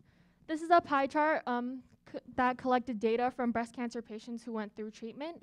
And as we can see, such side effects include fatigue, anxiety and depression, numbness, lymphedema, hair loss, weight change, and etc. Now, to undergo all of this difficult treatment and the painful side effects, not only for the patient themselves, but also for their loved ones to watch, why do cancer patients still choose to go through these treatments? Well, that's because there are not many other better solutions, which is why we're proposing the Spion injection, a super paramagnetic iron oxide nanoparticle fluid injection, which is based off the concept of ferrofluids and the nanoparticles. So the future of cancer treatment has the potential to lie within the nanoparticles due to its ultrafine size, ability to go through biological barriers, the surface relativity, and tunable properties. Now, at this time, we'd also like to say that our goal is to take the first step in research so that this may have the potential to work to its fullest on everyone, but in its different way. So the basis of our product is an innovation of nanoscience called ferrofluids. This material is a fluid composed of synthesized nanoparticles that become magnetized only when an external magnetic field is applied to them. This form of magnetism that occurs at the nanoscale is known as superparamagnetism. So our product Spion, also known as superparamagnetic iron oxide nanoparticles, is an intratumoral ferrofluid injection that will be administered by medical professionals into a predetermined area of the human body where a breast cancer tumor is located. The nanoparticles within the ferrofluid will be about 10 nanometers in diameter and will be equipped with antibodies that recognize receptors that are only expressed on cancer cells. Then an external magnetic field of about 0.5 teslas will be applied to the ferrofluid, causing it to resonate and heat up, ultimately heat killing the cancer cells that make up the tumor. For reference, this magnetic field strength of 0.5 teslas is comparable to that of some MRI scanners, and the magnet used will heat up the ferrofluid to a temperature of 43 degrees Celsius, which is a sufficient temperature to kill the cancer cells.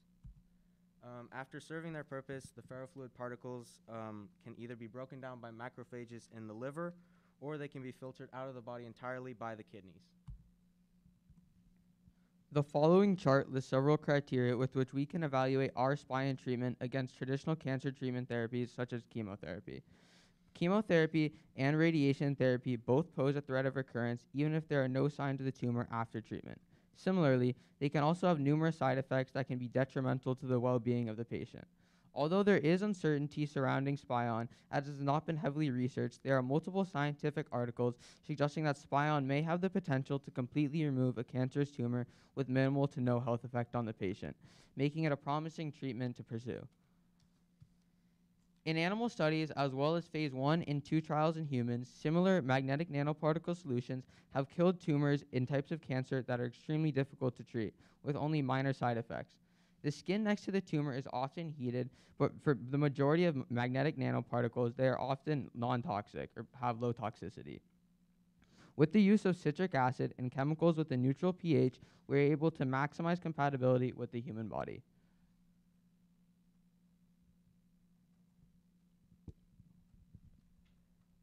For our proof of concept experiment, what we did is we synthesized a ferrofluid that is soluble in water by using citric acid to cap the nanoparticles, which prevents the iron oxide from degrading. And they're water soluble, which means that they can be stored safely because it's non-toxic and won't evaporate, at least not quickly. And those are two different ferrofluids that were made. One of with two different synthesis methods, so they ended up with different thicknesses. But both of them are water soluble and can be moved around with the magnet, as shown there, and would be able to be heated with a strong enough magnet. But how's our product getting inside the market? So we're willing to have a 12 years path that will be funded by investors who choose to support our company. So we're using this capital to provide materials, facilities, and our lab space. On the first 3 years, we're focusing on researching, experimenting on animals, and gathering information. And on the following 6 years, with all the tests and information acquired, our company is going to start developing a technology that could be applied in human beings, as well as focusing on our intellectual property and FDA approval that could last 8 or more years. So to make possible our official launch, we need 3 more years to release it through a pharmaceutical fellowship and create a partnership with a bigger company.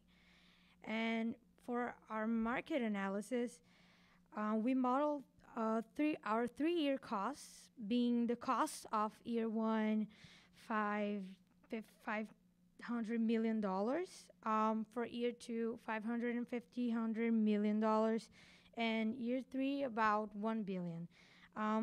The cost will include raw materials, equipment, employees, rental space, U.S. patent, clinical trials. And among the employees, we'll have a COO, and being most of them researchers. The high cost of the third year is due to the clinical trials that costs a lot of money. For our intellectual property, we decided to file for a U.S. patent, and specifically, we will be patenting the treatments process. We will also trademark our logo and company name, Ferrofighters. So, in the future, we hope to target and kill the cancer cells instead of simply localizing the treatment in the tumor site. We will also focus on the more aggressive cancer types, such as kidney cancer, colon, and liver cancer. We will also hope to develop nanoparticle-based drug delivery systems, and so the nanoparticles will be loaded with drugs, and then they will be engineered to attach to the cancer cells. We'd like to say again that our mission is to take the first step in advancing research in cancer treatment in hopes of improving cancer survival rate and ameliorating the already difficult situation of battling cancer by providing better treatment options. And we took the first step today by presenting to you SPION, our breast cancer treatment. Should you have any questions, please don't hesitate to reach out and contact us. Thank you.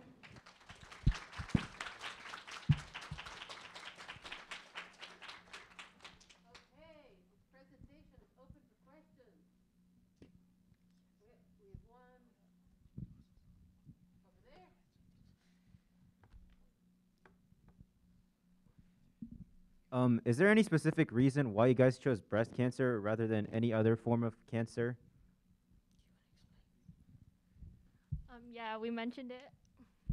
We mentioned it at the start of the presentation. We went with breast cancer because the tumors are normally specified within a specific area, which is breast, and then they aren't located near the vital organs. Like, for example, a cardiosarcoma, the tumor is located directly into the heart, and injecting a ferrofluid injection right into there probably isn't the best idea. But we believe that starting with breast cancer, we can further expand as we conduct more research. Another question about your fluid. So if you inject it into the tissue, how do you prevent it from migrating? How do you keep it localized? We're gonna have antigens with the nanoparticles that are equipped to bind to certain proteins that only cancer cells produce. In addition, it is like water-based, so it's not like the biggest issue if it does get into the bloodstream, and then it'll just be excreted. So I have actually a question to your question, and then my real question, which is, how much does it need to be diluted before the temperature rise is not significant? Sorry, could you repeat that? So you're using these to locally heat at the cancer site. And so you said it doesn't really hurt if it gets into the bloodstream, but if you're then doing this magnetic field treatment, they will generate heat. But if they're very dilute, they won't generate so much heat. So the question is, how much do they need to get diluted as they float away from the cancer site before the temperature rise is small enough in non-cancerous parts of the body that it doesn't do damage?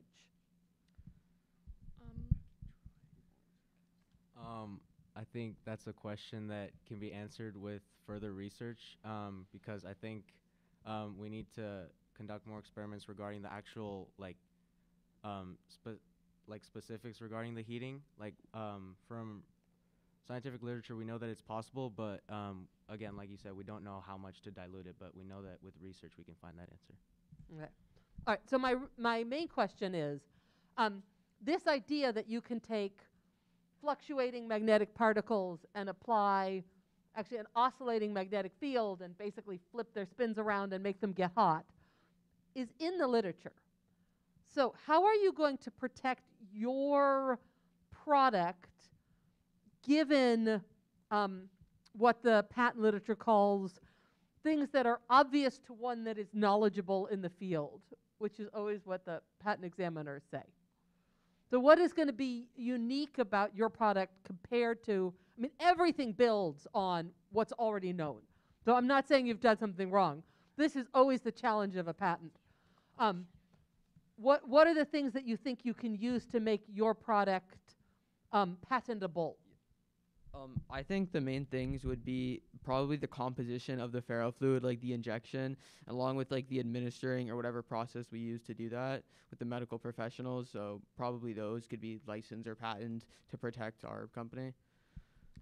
Composition of matter patents are always the best ones. So you want to base your patent around the stuff itself, because methods patents are super easy to get around. I mean, the unfortunate thing with this is that, like, magnetite nanoparticles already do exist, and so that's not, like, our own innovation that could really be patented. So we'd have to try and work with the patents that we could have. But the stuff on the outside and the targeting and the composition of what you inject, those are all parts of composition of matter. So there are plenty of things that can be patented. So we probably have time for one more question. Oh, you got one. Good. Because ferromagnets can interact with other technologies, how do you plan to prevent your injection from interacting with, let's say, a pacemaker? I think that has to be further researched, but a patient's condition has to be fully assessed to determine whether this is really the best choice. Because we are presenting this as a better option, but of course, everyone is different. We can't guarantee that this is going to be the best one for every single person on the planet.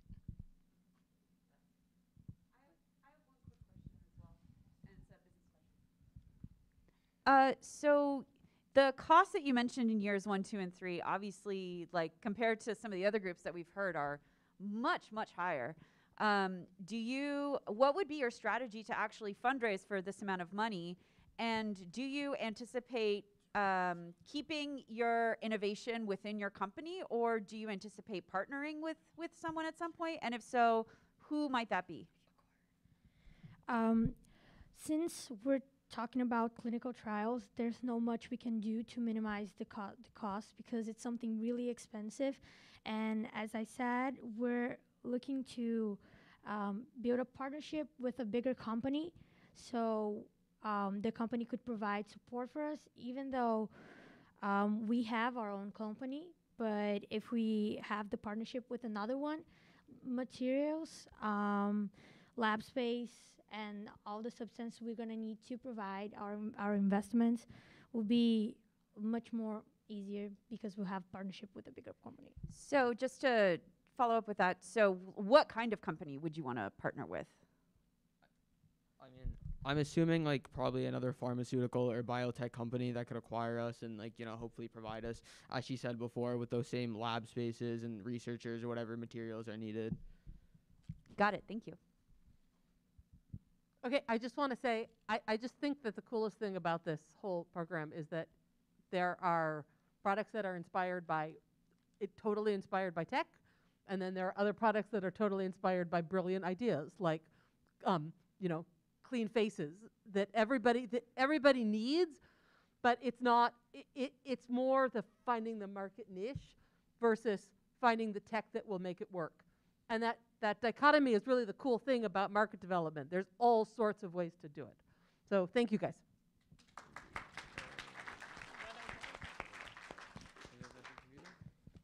Nice job. All right. DoWorks.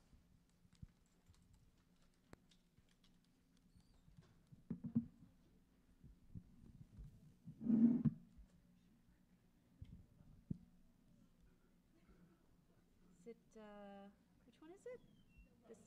This one? No,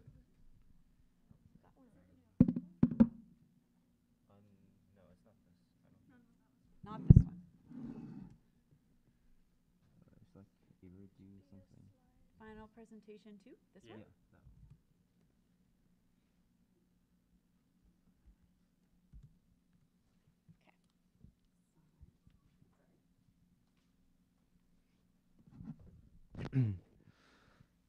So, hello, ladies and gentlemen. Our company name is DoWorks, a company co-founded by me, Alexander. I'm Aiden. I'm Sophia. I'm Max. I'm Roshni. And I'm Nita.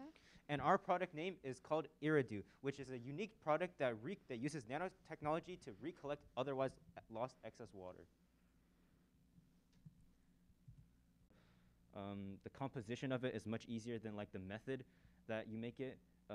So yeah, that's what we plan on patenting. So actually, the method is easier to patent than the composition. It's just worth less because it's easier to get around methods patents because there's usually a lot of ways to do the same thing.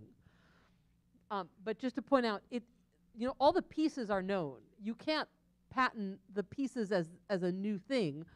It's their combination working together that is the patentable idea. So it has to have all the details together and their function to make it something. Every piece you're putting in is well established. It's just the way you're putting it together. Okay, other questions? Yeah, don't get tired yet. We've got just one more after this. Hi. I missed the first couple of seconds, so I really apologize if I missed this, but I wondered if you had thought about what application you would use this in. So is this sort of an agricultural product? And if so, how do you foresee, like, in its application, the cost of installing something like this one by one, or could it be grouped together for kind of ease of installation? Yeah, so sorry, I'm short. For installing them, it's a pretty simple installation. You just shove it into the ground. It's nothing like at a drill, unless you have like really hard soil for some reason. But other than that, you can just kind of push it in. So in that way, farmers, they can like push it, like as they're like putting in seeds or something, they could also have, you can develop a machine for this, but it's still pretty simple to do it by hand. So as they're like planting each seed, they can put something in equal intervals. And sorry, I missed the first part of the question. I think it was just what was the main market? Oh, yeah, it's for farmers and such because they're getting less water due to the drought. So to be able to help them get enough water to feed their plants and such, it collects water from the atmosphere. Yeah, sorry, just to add on, something that makes our product unique is just the fact that it's like fully autonomous and it doesn't require like solar power or batteries or something like that. So once the farmers put it in the soil, it's pretty much fully able to work on its own until it needs to be replaced. So. That's great. Thank you. Okay, we may have time for one more super short question. I'll ask. Oh. Go for it. Go for it. Okay, just a quick question. So these are like in the ground in farms and things like that. I'm wondering how, if you've thought about, the different machines that farmers need to use for picking. A lot of times people are driving tractors and things like that. How would these stand up for something like that? I mean, these are pretty low to the ground. I don't think it's kind of been covered of like the scale of this, but I think we were thinking of like 6 inches under the ground and 3 inches above. So kind of 3 inches above the ground is kind of not much compared to a tractor. And also I think they like arrange their fields in such a way where they're not like actively running over crops. So I feel like you could probably like include it in the layout of the farm because like kind of when a vehicle would drive, it would crush the like plants and soil under tread. Yeah. Okay, last question. Adding on to the previous question, what about animals? What about animals? Like, like what if the animal like destroys it or something, or if a dog like digs it up? I think with our mechanism having like 6 inches underneath, I think it should be pretty durable. But through further research, we could experiment and see maybe we do need to add some maybe like safety precautions, or maybe just make the entire model more safe and secure in the ground. But yeah, through further research and development, we could definitely add that to our product. Kind of adding on to that, when you said animals, I'm not sure if we made it super clear, but we are tailoring this product to like farms, like big acre farms. I don't think farmers usually have their animals like running around the farm, as far as I know. So I don't think animals would be too much of a problem at all, actually. It's the unwanted visitors. The unwanted, such as unwanted dogs running around the farm field. Gophers. That much is fair. Yeah. If you make it out of metals, the gopher can't eat it. I can tell you, they tried. We've had gophers try to eat everything in our garden, but they can't eat metal. So, okay. All right, let us thank this group. You guys did an awesome job. And we have just one more presentation. So let Rita introduce. Yeah, so to round off our presentations, we're going to have Team Round. Ah, hey!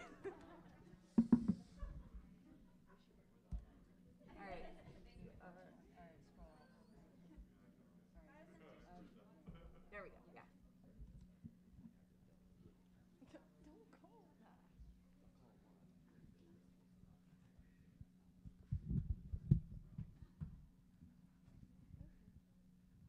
Okay, hey everyone, we're Round, which stands for Realistic Outings with Novel Detection, and our products are the Safety Stick and the Be Safe Beads. I'm Jaden. I'm Weston. I'm Daniel. I'm Aiden. And I'm Alexis. Now, our problem is that when people go out, specifically to bars or clubs, sometimes someone might spike their drink with a drug when they're not paying attention. 1 in 9 women have claimed to be victims of this, and 6 to 8.5% of US college students have been drugged before.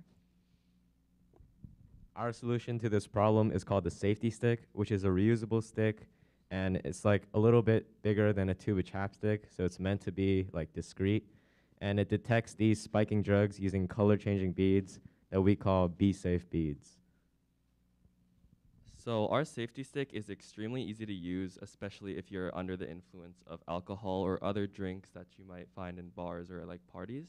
All you have to do is you put the stick into the drink, you make sure liquid can enter this hole right here, and the liquid will enter the tube stick thing, and it'll go in and make contact with our hydrogel Be Safe beads and cause it to change color if the drink has been spiked. And then all you have to do is press a button that will be like on the side of the safety stick to start a mechanism inside which reads the intensity of the color of the bead. This is the inner layout of our safety stick. Down here we have a check valve, which is a one-way valve that allows the drink to go in but prevents possibly toxic materials from coming out. So you can still enjoy your drink if it hasn't been spiked. Down here is our safety bead or Be Safe bead placement location. It's secured by a latch so it doesn't move after you've placed it in there. And it has a divider down here that separates part of it from most of the liquid, so the color of the drink doesn't affect the sensor reading made by this LED light and this sensor. The sensor shines a light through the bead, and then the color intensity reading is then read by the sensor and sent to this microcontroller up here, which determines whether or not it needs to send a message to your phone via this Bluetooth transmitter based on the intensity of the color read by the sensor. Everything is lined with inner casing so that none of the liquid touches the electronics, and powered by a lithium coin battery and started with a button. If the user does not feel like checking their phone or feel like they can't check their phone, the tip down here is transparent, so they can just look at the bead and determine if it's changed color or not. And this part is also detachable, so when you need to replace a bead after it's been used, it's really easy to do. So how do our Be Safe beads work? Well, we use the concept of biosensors. This is when the polymer changes color when it detects a certain chemical. So the first chemical we're using is cobalt tetrathiocyanide. So this detects ketamine. So when cobalt and ketamine react together, it creates a purple complex. So it changes the bead to purple. We also added nanosilica to make the surface nano rough to increase the reactivity of the cobalt. So the second chemicals we used was PCDA, pentacosadionic acid, and PCDA gabazine. This senses GHB, which is gamma hydroxybutyric acid. So PCDA is a colorimetric sensing material that when it senses GHB, it turns red. And gabazine is a material that has a high affinity for GHB, so it makes it easier for the PCDA to do its job. We also added PEO, polyethanol glycol, that is a hydrophilic material to make it easier for the GHB to go into the bead.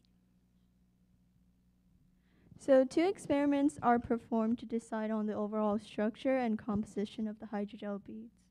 The experiment tested if volume and porosity of the hydrogel gel influence the amount of time it takes before a color change occurs. The results of the experiment shows that volume of the hydrogel beads does not influence the reaction speed, but it does increase the saturation of the resulting color, while low porosity leads to faster reaction.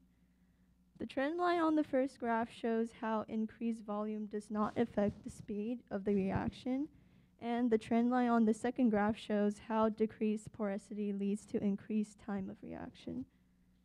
In the second experiment, we produced the hydrogel through the cross-linking of iota carrageenan, which is a biopolymer with different % of calcium ions, and this is a part of how we incorporate nanotechnology. So from the experiments, we have decided that the hydrogel beads will be kept small enough to reduce costs, but also big enough to satisfy the visibility feature. And the hydrogels will be kept with high porosity for fast results.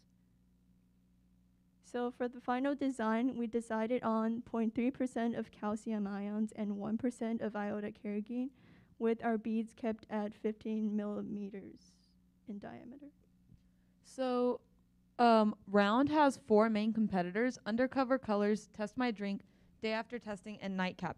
And while our price might be slightly more expensive than some of our competitors, the benefits that our product has outweighs the cost, such as the speed in which you can find your results, the reusability that is unique to our product, the simple use, and the fact that it acts as a drug detection device rather than just a preventative measure. Furthermore, for our profit margins, we're going to be selling the stick with 10 beads at $35, which only costs $20 to make, and then refill packs of 10 more beads that cost $8 to make and will be sold for $20. In our company timeline, in our first year, we plan on doing more research and a market study with costs coming to about $1.5 million. The next year, we'll get our initial product on the market for about $2 million in costs. In our final third year, we'll expand the product range for about $2.5 million. This will bring our total cost to about $6 million. So there are 3 possible ways we can expand this product into the future. The first 2 are the different designs for the stick and the beads to detect different substances, like not just drugs. And we can use this in different liquids like blood, urine, and water. And the third one is through our app. So as of right now, our app lets the user know if their drink has been spiked, but we can add different features to contact your emergency contacts, hospitals, and police. So in order to protect our intellectual property, we're hoping to patent both in the US and international the physical design of the stick and the use of these biosensor beads in commercial drug detection. And then additionally, we would like to trademark both our acronym ROUND and the broken pink and blue pill logo that we have. The safety stick recognizes spiked drinks to prevent drug consumption. When expanding, Round will identify distinct materials in various liquids. Thank you for listening. We'll now be taking questions.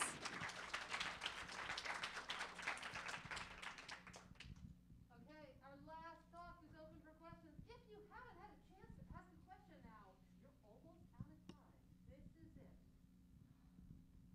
I have a quick question. So for the other products you showed, there's actually one more product called Smart Straws, where it's just a regular straw that does the same thing, except it just does it immediately, and you can buy a lot of them in bulk. So what would you guys say makes this better than that? So the reason that Round is better than our competitors is the fact that you're able to reuse our product, where with the different sticks and the different tests, you can only use it once and then you have to throw it away. We are able to reuse the stick as many times as you want, and it'll text both your friends and hopefully eventually police and other things in addition to giving yourself a notification. And yeah. Okay, that's.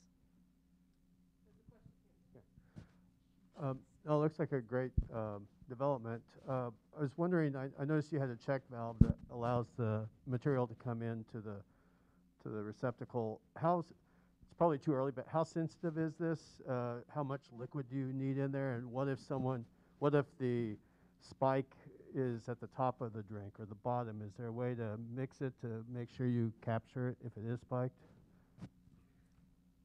So since our product only has one hole on it, the liquid can only enter the mechanism at all through the check valve.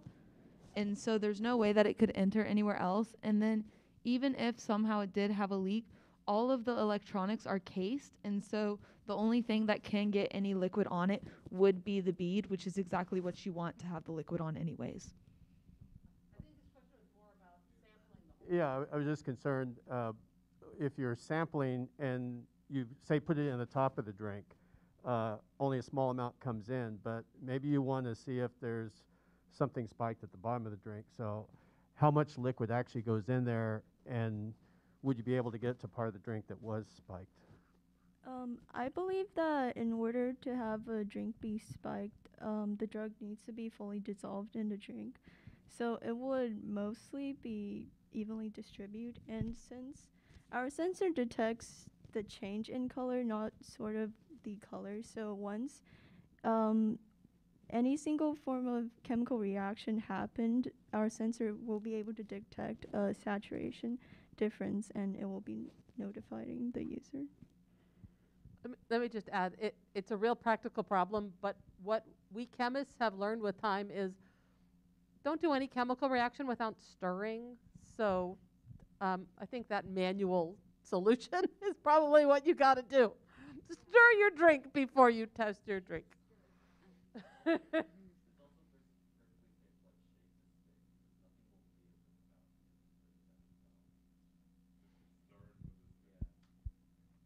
Other questions? Okay, over there.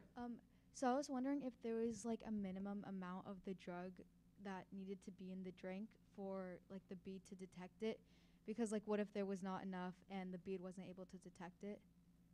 I think if it ever contains any form of drug, a chemical reaction will happen, and the minimal detection really depends on the sensitivity of the sensor, because it detects the difference produced after a chemical reaction. Yeah, okay, but so every sensor has a detection limit, so there's always sensitivity and selectivity. That's always an issue with any sensor. So I don't know how selective it is, but there's a sort of basic answer for sensitivity. What sensitivity do you have to build into your device? What are you trying to prevent? People getting drugged. So there's a minimum amount that if you actually drink it also won't hurt you. So you just have to make a match. The sensitivity to a human and the sensitivity of your device. Yeah, that'll have to be part of our research later on. So we'll get back to you. Of course, yeah. Please no. Yeah, exactly. Please no. Don't tell me this happened in my class. I'm not sure if you mentioned this or not, but how do you reuse this if it already has the chemical in it?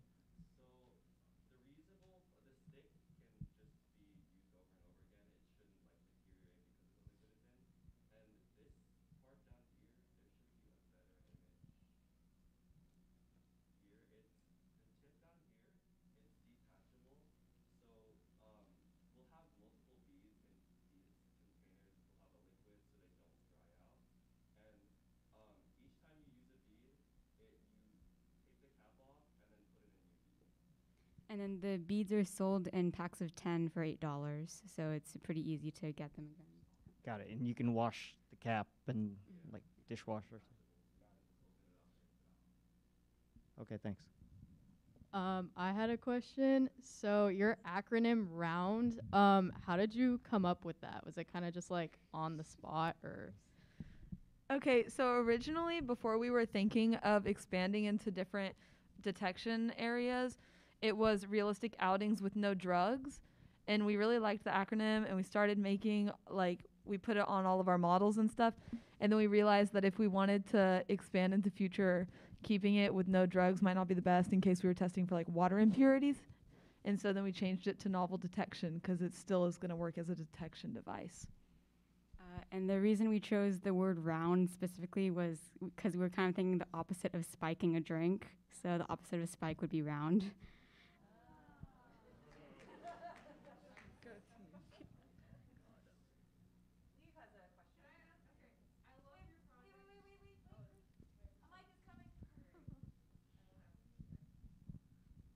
Hi, great presentation. I really like your product idea, and I think that it's definitely a pretty awesome application.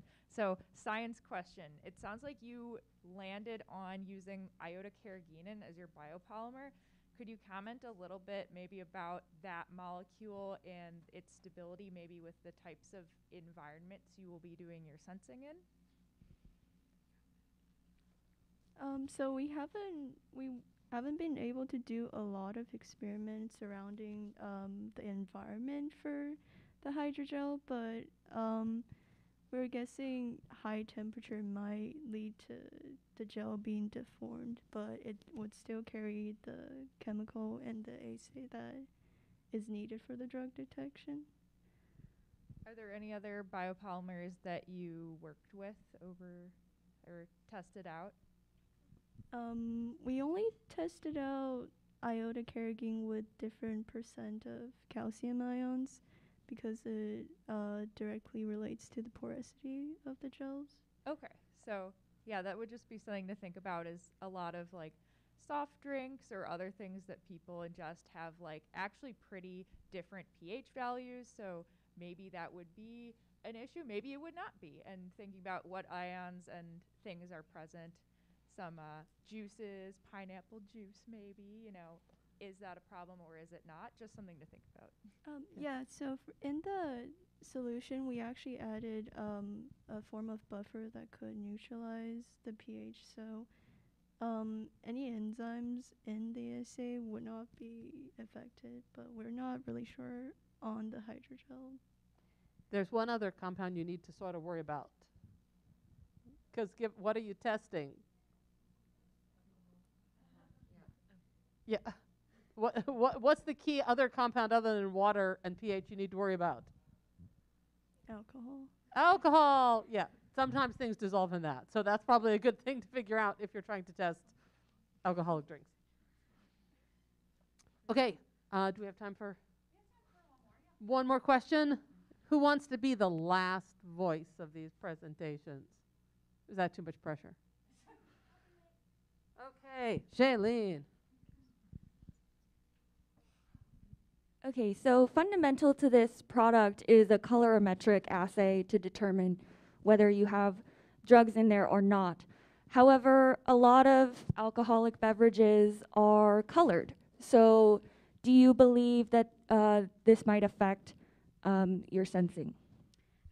As Aiden pointed out earlier, there is like the little partition there, so it would only like the color of the drink wouldn't affect the bead directly. It would just be whatever chemical reaction would be caused by the drug. So the bead does not take up colored molecules?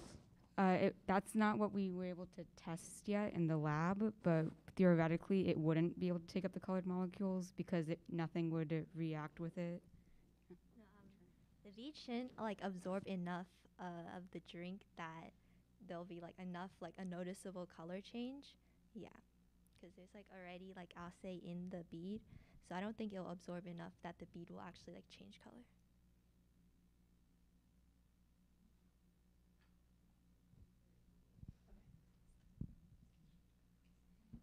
Okay, I am very sorry that this has to be a product that our society would like to have, but I think you guys did an awesome job with this product. So let's thank this group.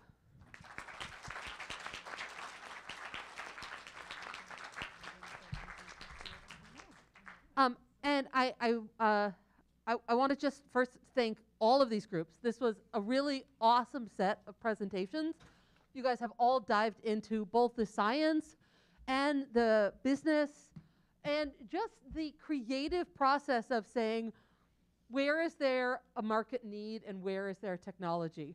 And that's a super challenging thing to do. And I've seen a lot of various presentations like this, and I can say this was a really excellent set of presentations. So congratulations to everybody here.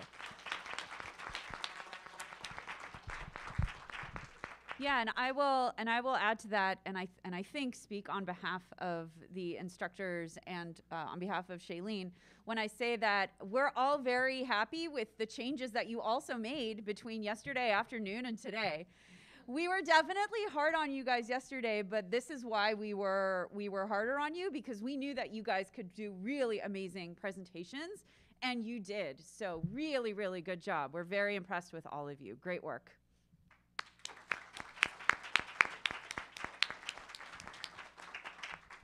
And then I also want to, and maybe this is what Professor Tolbert was going to say, but I also want us to all take one more moment to thank all of our instructors for the very, very large amount of work they put into making this program really, really great.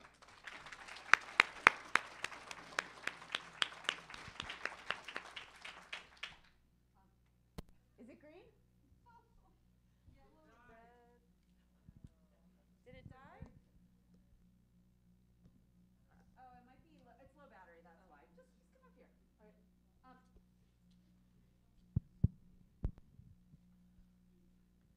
Okay, I also want to, say again, thank you to the instructors, and just point out, your instructors are all graduate students in the sciences, and so if that's a future you're thinking of, remember to ask them a million questions.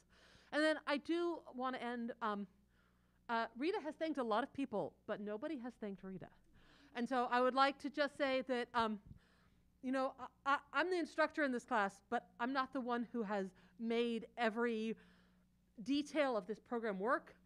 That has been Rita. And so let us give a huge round of applause to Dr. Rita Blake.